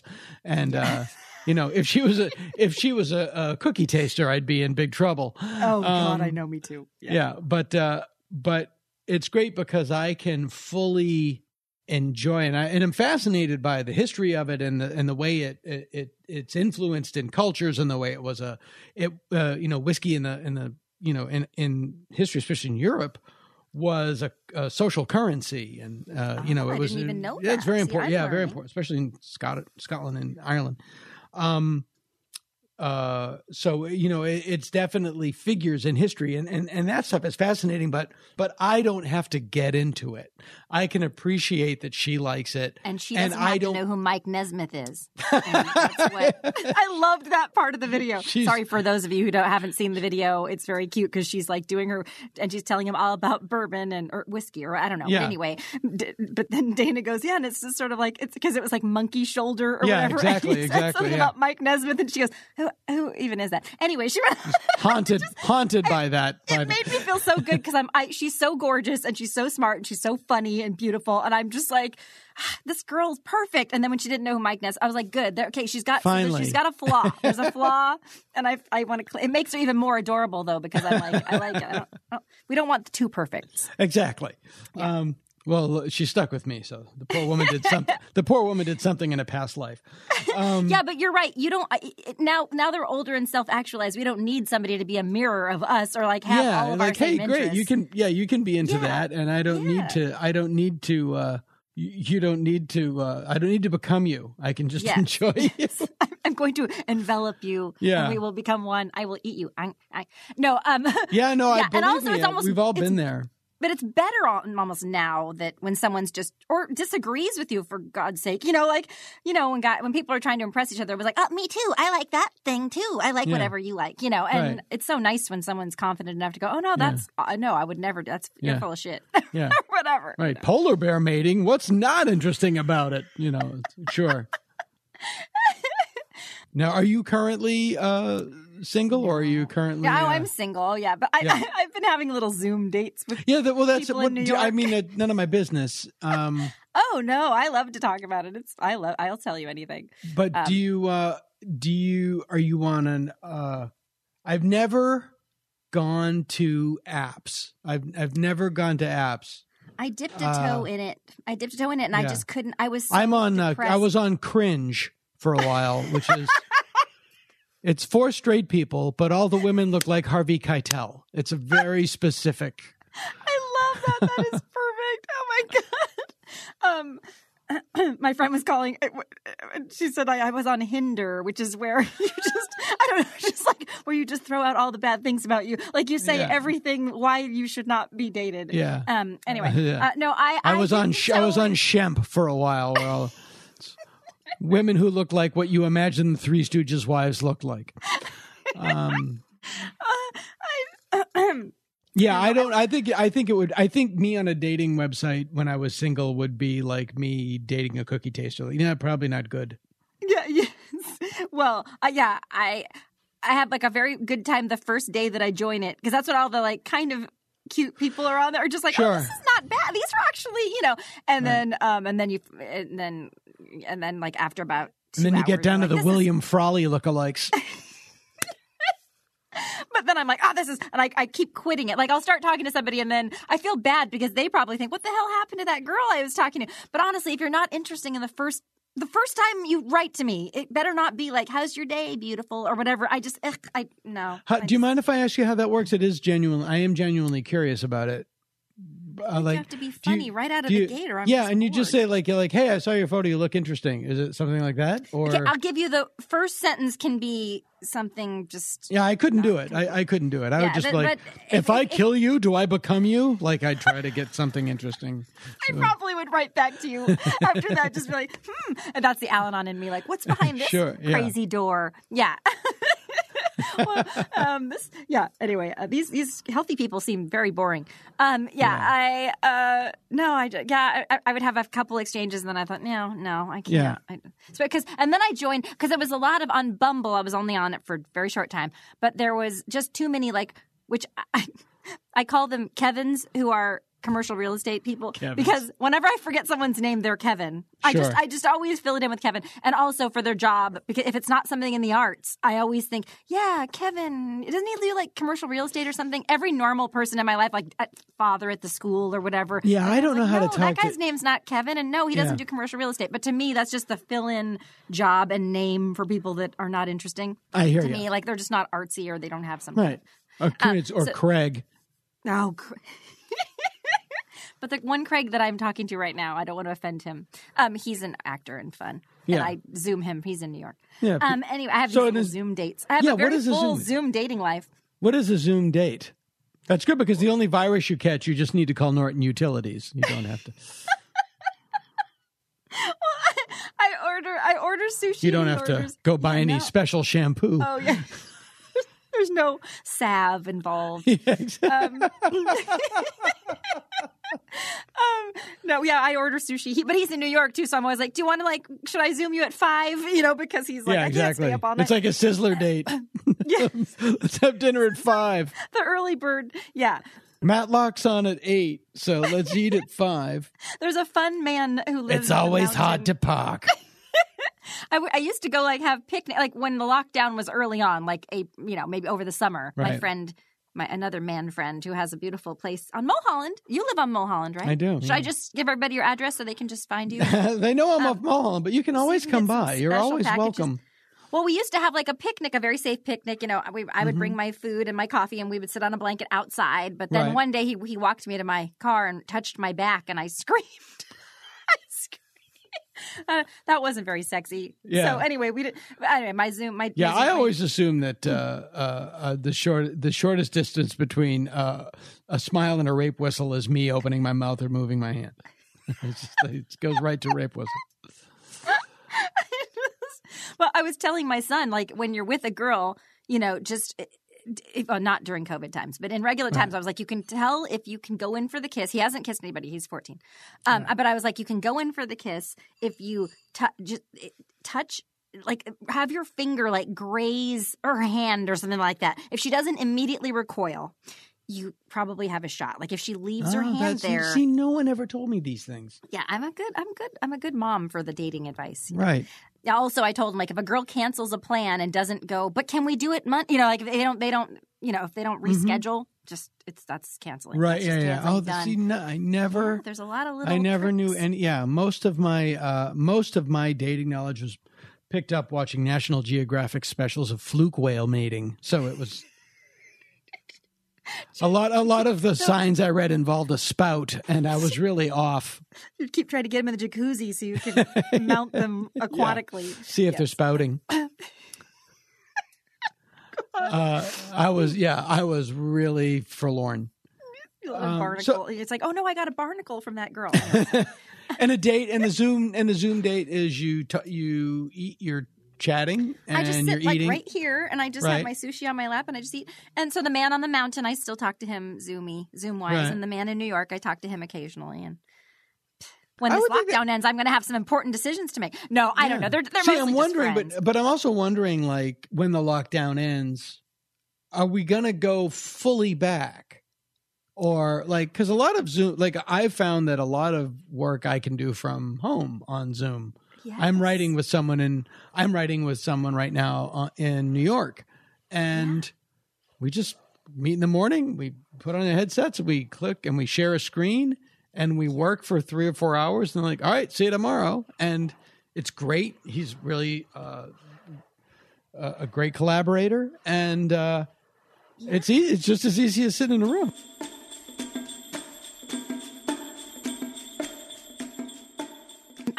I bought 13 acres of land in Sisters, Oregon, which is this beautiful central Oregon town. Now, I saw that on your Instagram. I've been good with real estate. I started out with a little teeny tiny house on Chandler in Burbank, and it was only $100,000 or something. And then I kept trying to real estate, because I never had my own room when I was little. Real estate. Real estate is good because it's never going away. I know, and there's always a demand. Ever lose money on it. If you hold on to it for at least 10 years, you're probably going to.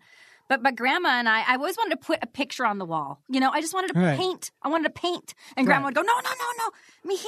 They're going to get mad, the landlord. You know, and I was always like, to not have a landlord. Once you own, it's like, that's it. I can't go back. Yeah, and I was like, I'm going to put someone. I've got a gallery wall with all the holes in it.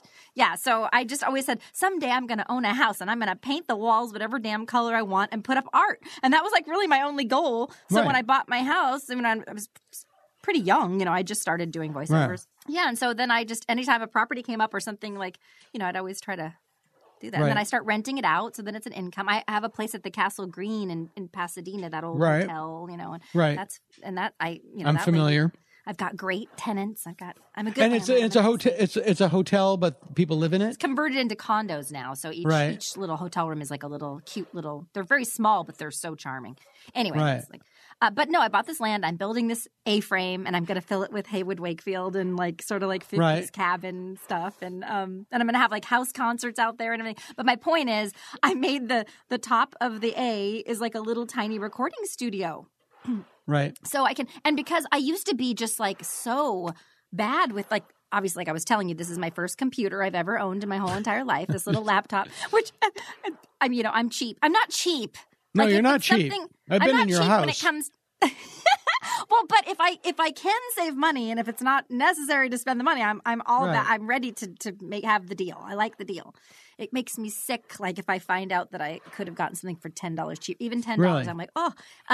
But so I was like, well, I'm going to go on Amazon, I guess, and try to find a computer. So I found this really great deal on the computer. It was like $400. What is it in 2020? Yes.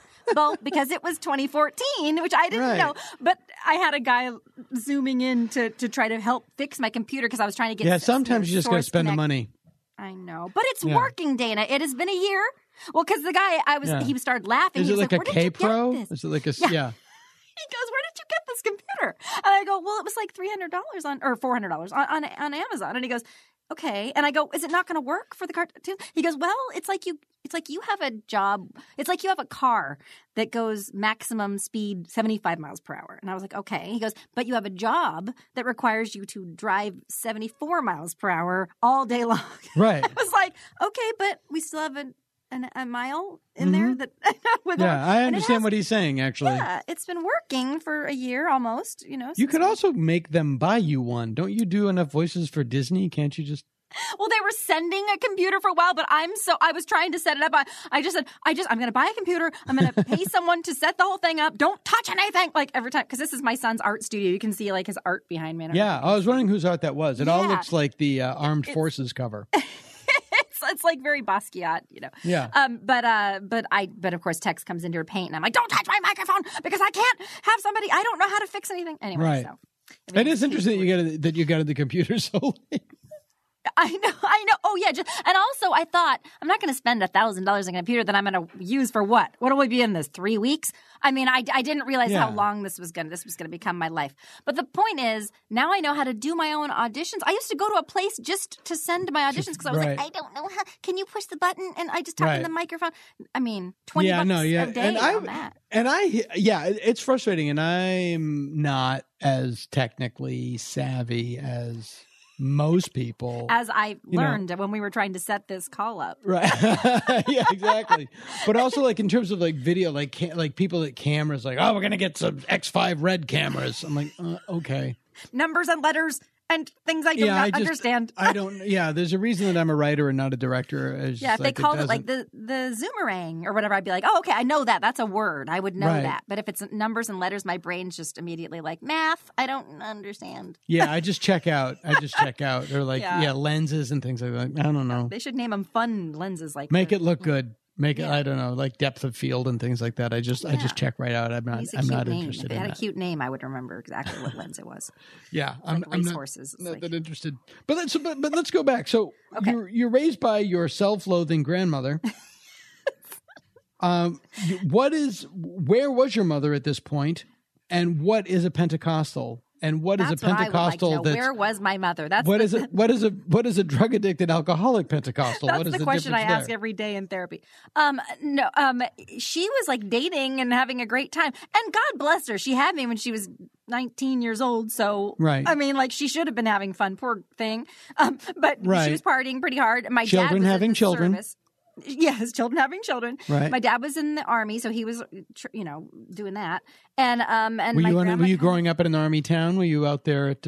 I was born on the Army base in Fort Ord, up in Monterey, right? Which is closed down now, but it's so beautiful up there. Yeah, it is beautiful. I didn't know Fort Ord was closed. And then my dad remarried a woman that I can't stand, and she was that very happens. Old and mean. Yes, and so it was Grandma and I mostly, and we had a great time.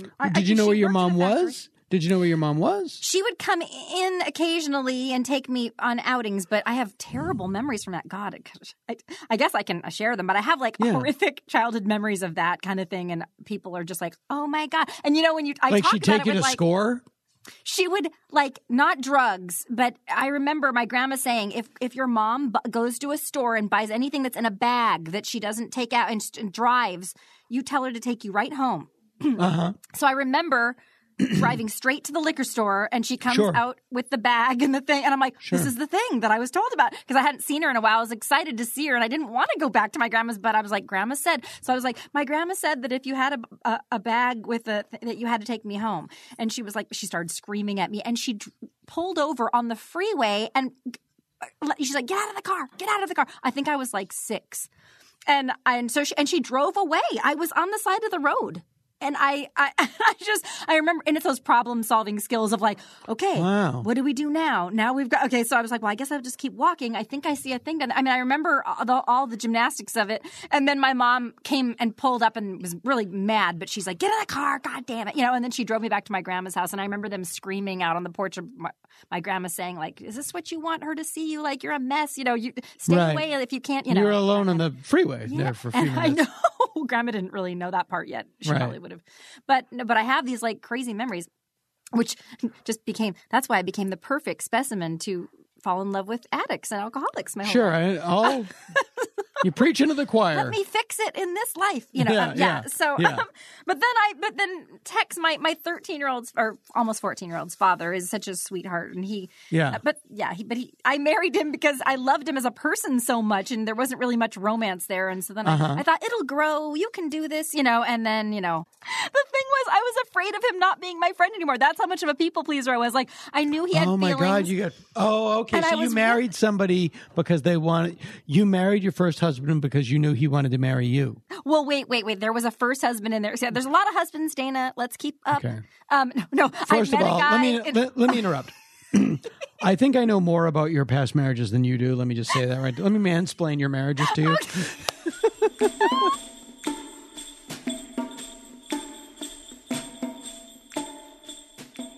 So I was 19 when I got married the first time. You did exactly what your mother did. Did exactly what your mother did. Exactly. 1919.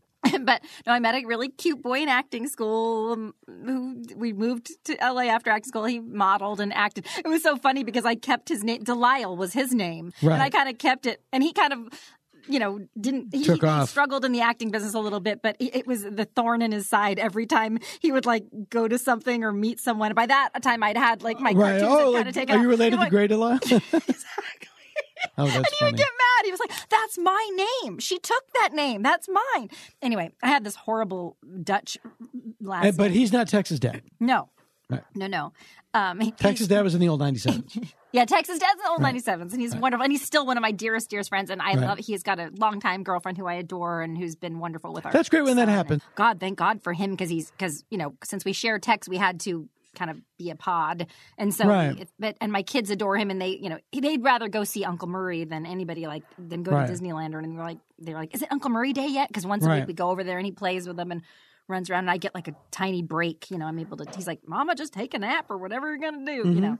Mm-hmm. So and we do music together. We just did But is he funny? He is funny because you don't want funny uncle. It's good to be. Because then you're in another area that you don't want to have anything to do with. Yeah, I have a lot of those other uncles. Yeah, no, he's very funny, and honestly, I couldn't have married him without that. I kept thinking he's when someone's just great on, you're like, they're funny, he's handsome, he's talented. Right. Now, do you know Tom DeSavia? Tom was their A&R guy, and he's one of my favorite people too. But he and I are now very good friends. Oh, and I love him. And then I saw him with a picture of your ex-husband. I was like, oh, I know that family. But it's interesting how people intersect that way. Yeah, he's one of our dear friends, like for years and years. Yeah, he's a great guy. He's been on the show. He's a great guy. Yeah, interesting. I interviewed him and well, he wrote a book with John Doe. You want to write a book with John Doe? I'll interview you. Well, I wrote several books with unknown cadavers. What? Anyway, John. Oh yeah, I see what you're saying. See, to me, I forget that John Doe was a synonym for unknown person. I know. It's John Doe. Tex was like, that can't be his real name. I was like, it's kind of a punk rock thing. Well, it's those poor guys, because John Doe, that name must be such a pain in the ass for him to deal with as he goes through life. And X is such a terrible name for the internet. It's like they're X the band. They really. That's so funny. Yeah, I love that Nate Bargatze joke where he was talking about like meeting that couple. I don't know if you know Nate Bargatze. I do know who he is. Yeah. Well, he's just so funny, and he was talking about how dumb he is. He's like, I'm just such a dumb person, and he's like, I met these. I used to work at a theme park, and I met this couple named Jane and John Doe, and I couldn't believe it. And I was,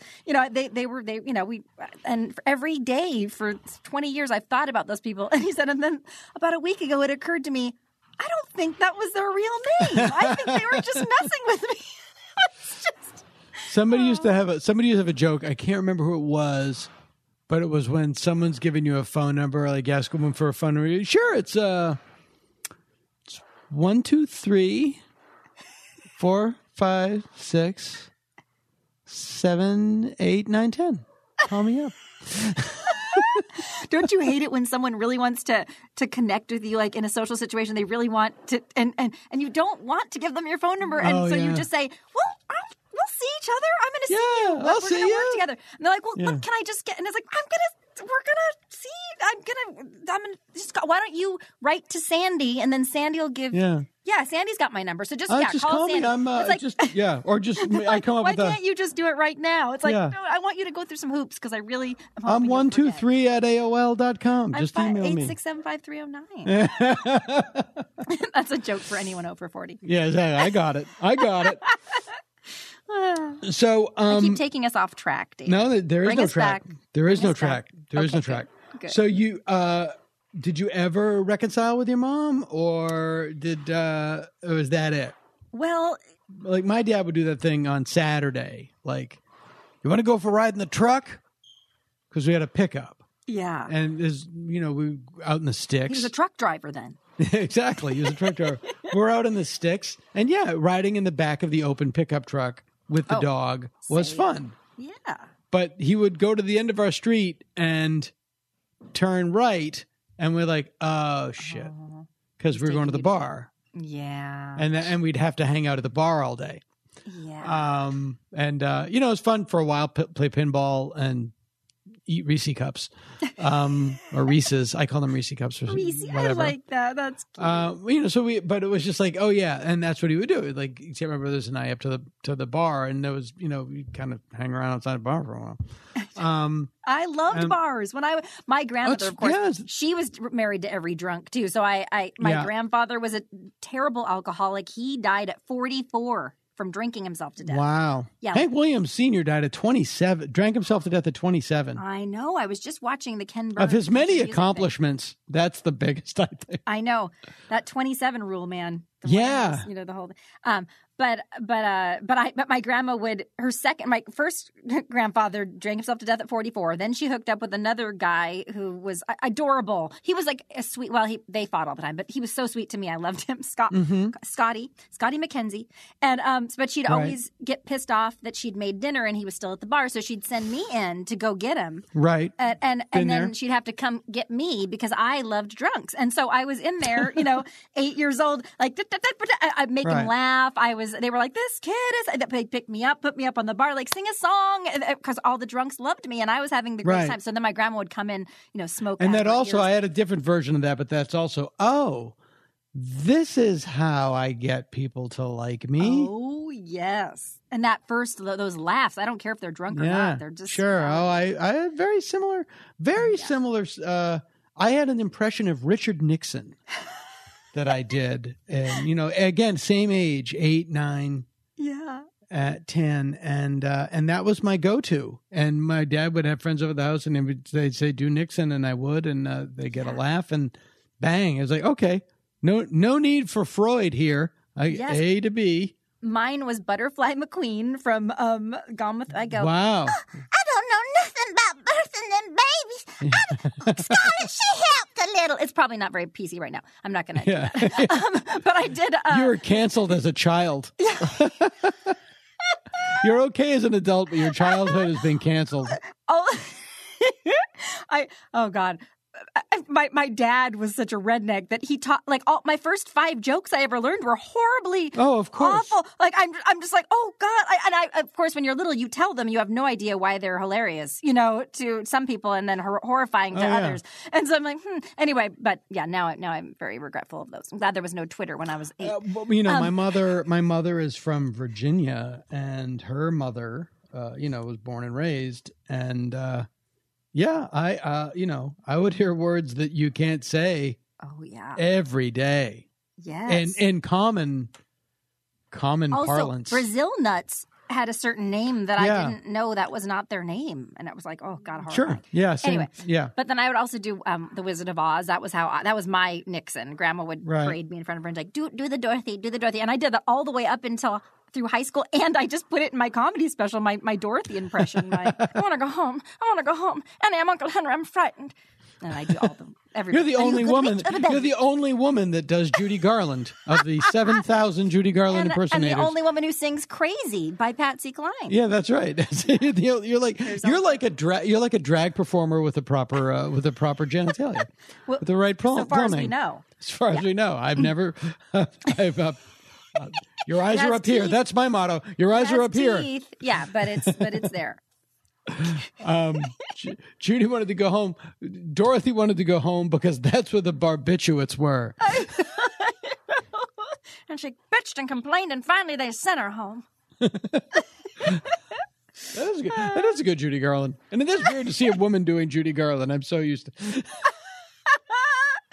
Yeah, that's funny. I do it.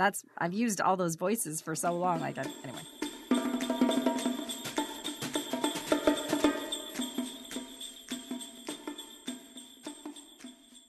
And you and did you get right? And you didn't go right into voice acting, but it was one of those things where you kind of fell into it. I did. Well, I did one radio commercial. I did that Nancy Reagan, this horrible Nancy Reagan movie when I was 14. You just say no to drugs, right? And then somebody was looking for a girl to do the voice of the Caboodles beauty organizers, and so they said, "Great, can you?" So I went out and I was like, "Oh my God, I just made $800 in 5 minutes! I can't believe this is amazing!" Right. So I was like, remember that for later. And I bought my car with it and everything. Like I was like, wow, 5 minutes, and I don't have to work a whole summer to buy a car.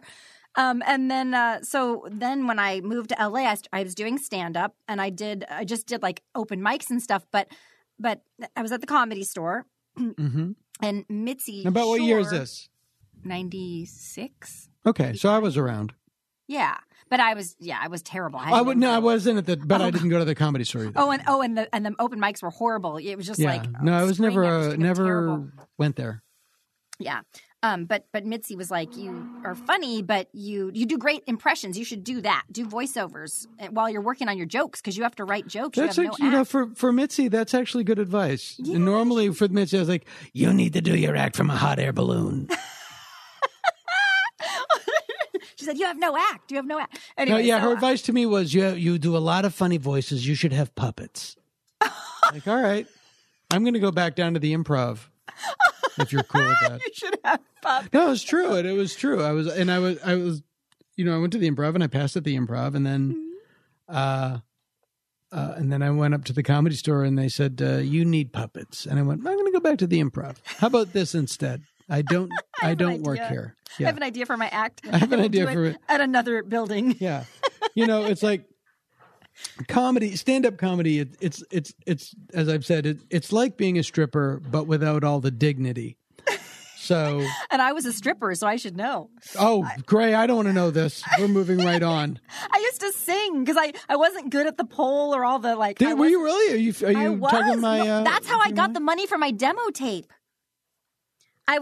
For your singing demo or your voiceover? No, my demo tape? voiceover demo tape. Because oh God, it's a funny story. Do we have time? I wonder if that's how Harry Shearer started.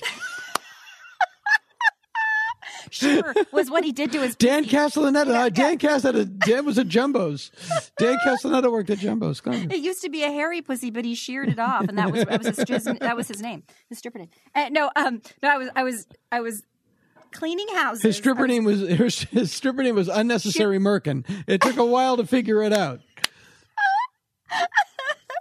Oh God, that was his backup band. I was cleaning houses, doing singing telegrams. Max Hirsute and the Unnecessary Merkins. That was his band.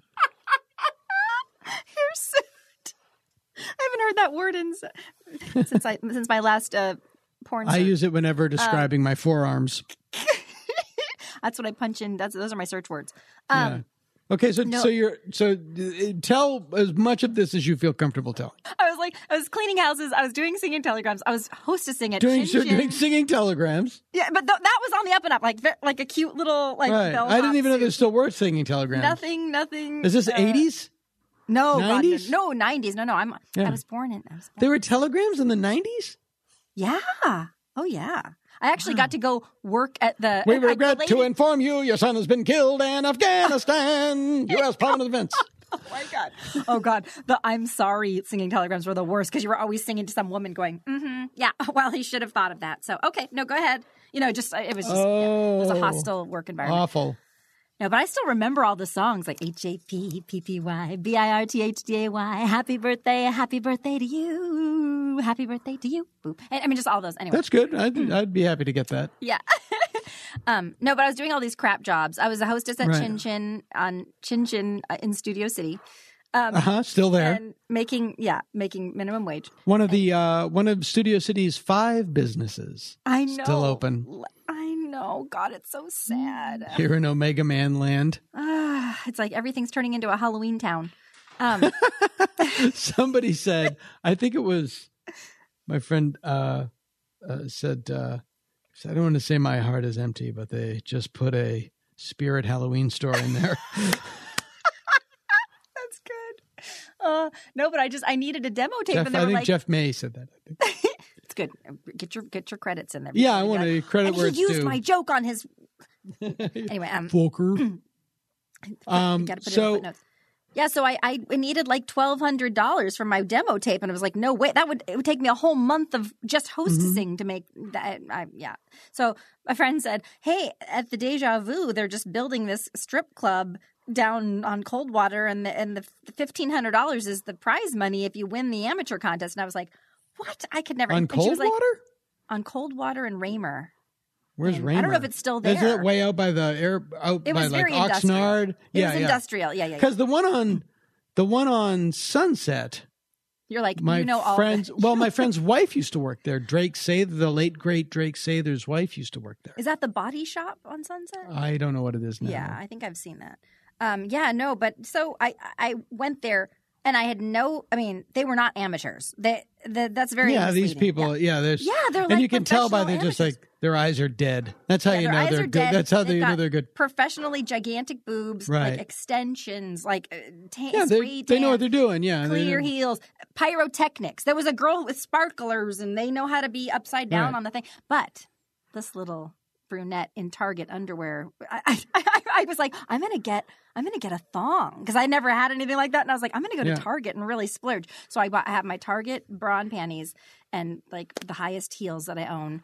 And a plan. So I got there like as soon as it opened, and I started working the crowd. Like, so I was like, "Hey, I really want to do voiceovers. I do," and people were like, "Okay, so show me some voices." So I was doing voices for everybody, and by the time I just talked to almost every person in the entire club, doing voices for them, telling them what my story was. I needed a demo tape, and so I was like, "So will you please vote for me when I go up there? Because this is my first time. I've never done this." And so these girls couldn't believe it because they went down the line like, "Is it this amazing person who did cartwheels and all this stuff and with these giant boobs?" No, they smattering, and all the way down the line to me, and then the place just goes crazy. So I won the $1,500, and I got my demo. Then I was like, I'm going to work here for a while because where else can you make this kind of money? This is incredible. So I worked there for like 3 months and like made $60,000 or something. Holy Lord! I know.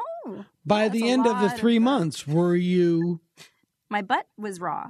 I was just were you like the hardened pro, like were you like just like looking at those other the spray tan like hey No, I was still the chatty one that nobody liked. I'd had no friends at that place. There was one girl who there was nobody in the club, so I was watching her dance because there was just nothing to do but watch her. And she came out and she had a real small upper body but this really big butt. Mm-hmm. And so I was like, wow, she's got a big butt. And so then the DJ said, that was Raven. She was just featured in this month's issue of Big Butt Magazine. And so I was like, oh, okay. So I was in the dressing room. We happened to be in there together, and I was trying to make her friend. So I said, next month, John Houseman. It's just like, it's not women. It's just anybody with a big butt. Like, it's like Mort Saul. Oh, God. Yeah. But I just said, wow, so Big Butt Magazine, huh? That's pretty cool. And she looked at me with this horrified expression, went, big bust. And I was like, nobody liked me, is my point. Big butt is where I print my editorials. But Tupac used to come in. He loved me. I didn't know who he was. Yeah, I didn't know who he was until he died. When Drake's wife worked at, I think it was Deja Vu. It was on Sunset. It was not on the side street. It was right on Sunset. Yeah, and I think it's still there. Yeah, Billy Idol used to come in all the time. Oh wow! Yeah. To her table. But I had no idea who Tupac was. I just knew he was really nice and very generous, and I would sing since I didn't know how to do any tricks. I would get like old Harry Connick karaoke CDs and just like miss the Saturday dance. It would be funny if everybody else is like dancing into Sister Christian and you come out like it's true. It was like Cherry Pie and then Duke Ellington. Yeah. That's I would admire. Yeah, or like the. Dance to every version of the Lost in Space theme. Da da da da da da da da da da. All the ironic. I'm the ironic stripper. Yeah, or like the old Quinn Martin TV spy themes. They come out to Columbo and then segue into McLeod.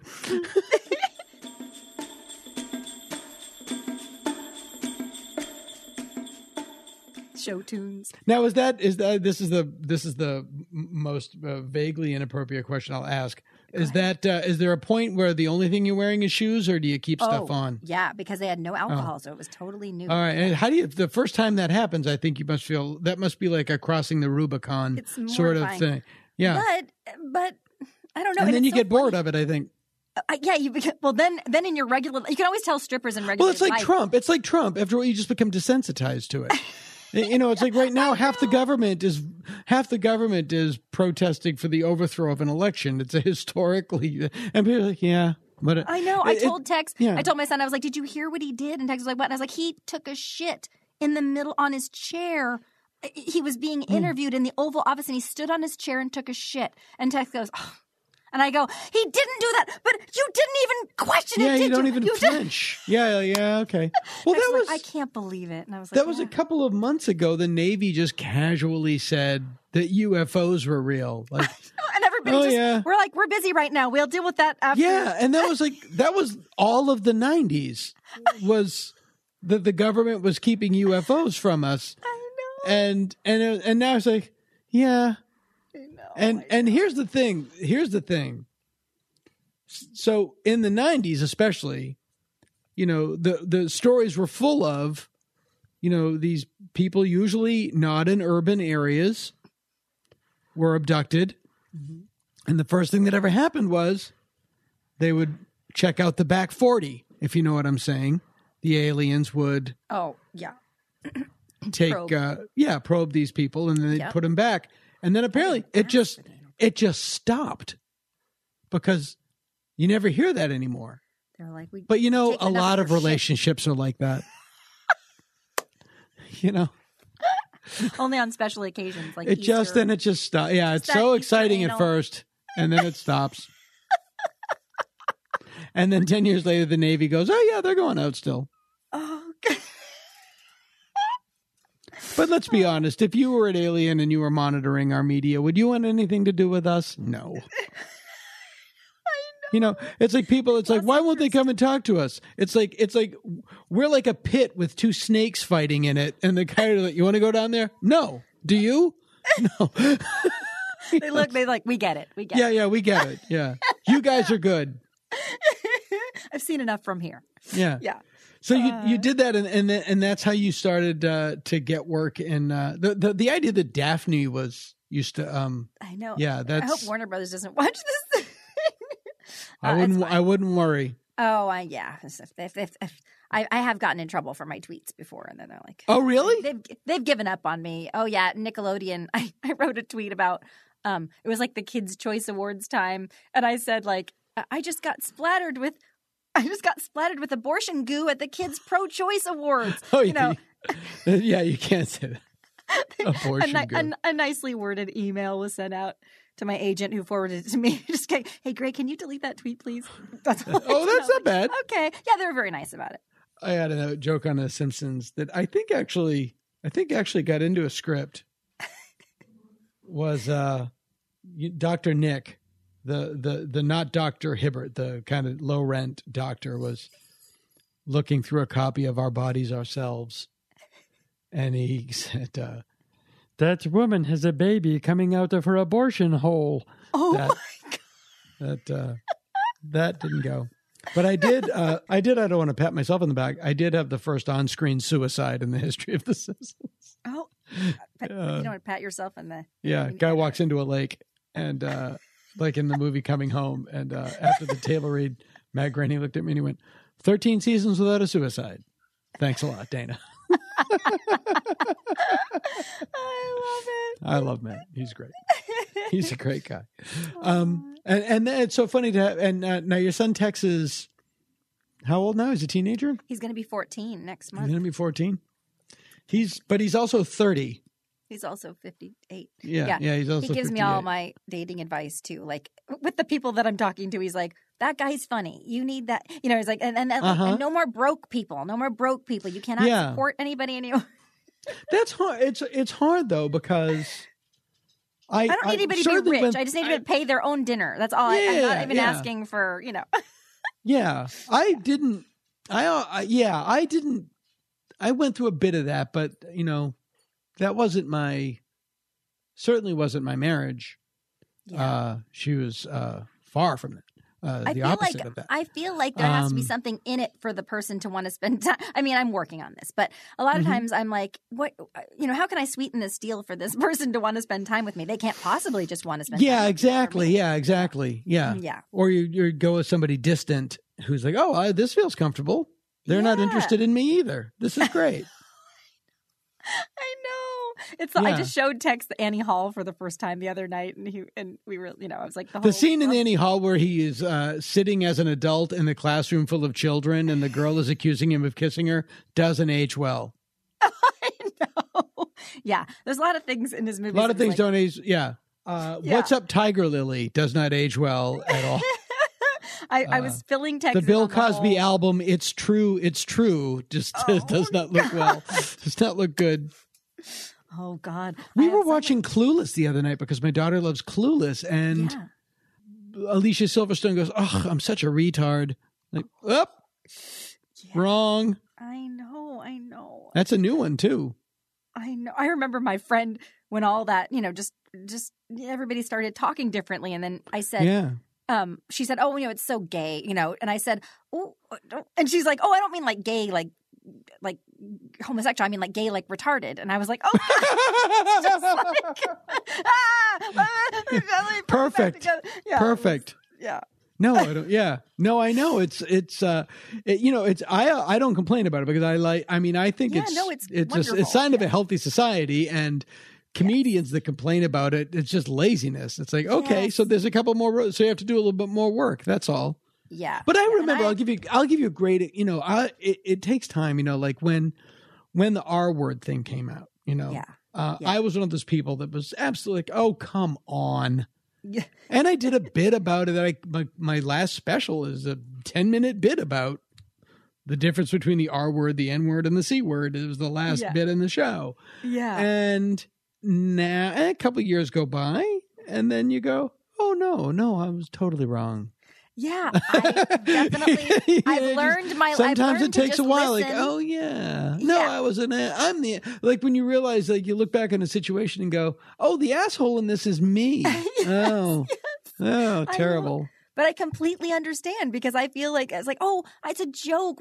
Can nobody joke anymore? And it's like, no, it's really hurtful and offensive. And just work a little harder. Yeah, you can, just not that joke. And listen, if somebody tells you something, don't go immediately. And I'm just saying this because I'm guilty of it. No, you're right. Like, you're right. People, Yeah. I'm course immediately you are. like, you're worse. By the way, you know. you're much worse than I am, Gray. No, but I used to I'm not even going to pretend. Defensive I'm not even going to like, pretend it. Like, I'm the most, I love everyone. I would never, And it's like, why don't you shut up for a minute and just listen to what they're saying and just take it in and just say, okay, maybe I can work on that. You know, it's so easy. Just listen to people. Yeah. No, without talking for a minute and defending yourself. It's true. So before I let you go, you're clearly with your vast real estate holdings, the pandemic has not broken you in half. I feel so blessed. I can't complain. I am homeschooling 3 children. I'm a single mother with 3 children. Now, do they zoom in or are they homeschooled? No, I'm okay. Well, I'm just teaching my little ones. My 13-year-old is zooming, but he can work that on his own. I'm trying to work a little bit. I mean, I'm working in my little studio and be with the kids. Yeah, well, I'm assuming you can do voiceovers. Like I know Tom Kinney has a studio in his house, and he's probably working. When this is done, and the vaccine is out, and I'm guessing by summer. They said late spring we should be returning. Yeah, I think. Daily life. Yeah. Why will Tom run all over town? Why can't he just stay at home and zoom in? Well, that's I know now, people I want to be at my cabin now and work in my little studio for an hour, and then go back to my deck and enjoy the animals. And how many? In a way it's good. I think a lot of companies will have like you come in 2 days a week, you work from home 3 days a week to lighten traffic, air quality and things like that. I don't think things are going to go back to exactly the way they were. I think there are things that, there are things that I miss. I really miss going to the movies with my kids on Sunday, which was something we always did. And my kids and I were talking about the other day. I was like, I said, and now that they're getting a little bit bigger, I'm like, we can actually go eat a nice meal. We can go to a restaurant after. We used to be like, okay, because my daughter's going to be 4, but when she was 3, it was like, oh God, don't touch that. We didn't do that a lot. And the last movie we saw, I never get into real movies. A couple times I've been had like a little bit thing and over here. Sure, and there. sure. But I was so excited because I got this part in Onward, that new Pixar movie. I was and so I'm like, yeah, I'm finally in a movie in a real theater. We're going to go. And we did. That was the last movie we ever saw in the theater. Thank God. Right. But I was like, of course the world goes. Not that it's all about me. I know. No, I know. But I take your point. It really is. It's a good point. The real tragedy is that my movie got cut short. It's not the deaths. The deaths. It's, I was trying to tell my friend about like the positives of, I'm like, we've been doing a lot of baking with the kids. I used to travel all the time, and now I'm home. And she was like, yes, rich white lady, tell me about all the benefits of the quarantine. I know there's 300,000 people are dead, but please tell me about the baking you've been doing and the bread. This was so fun. It was so good to see you. Thank you so much for have a great holiday. Yes. And hope maybe we'll see each other outside at some point. Wait, I want to. Other podcasts reach for the sky. Dana Gould. We barely try.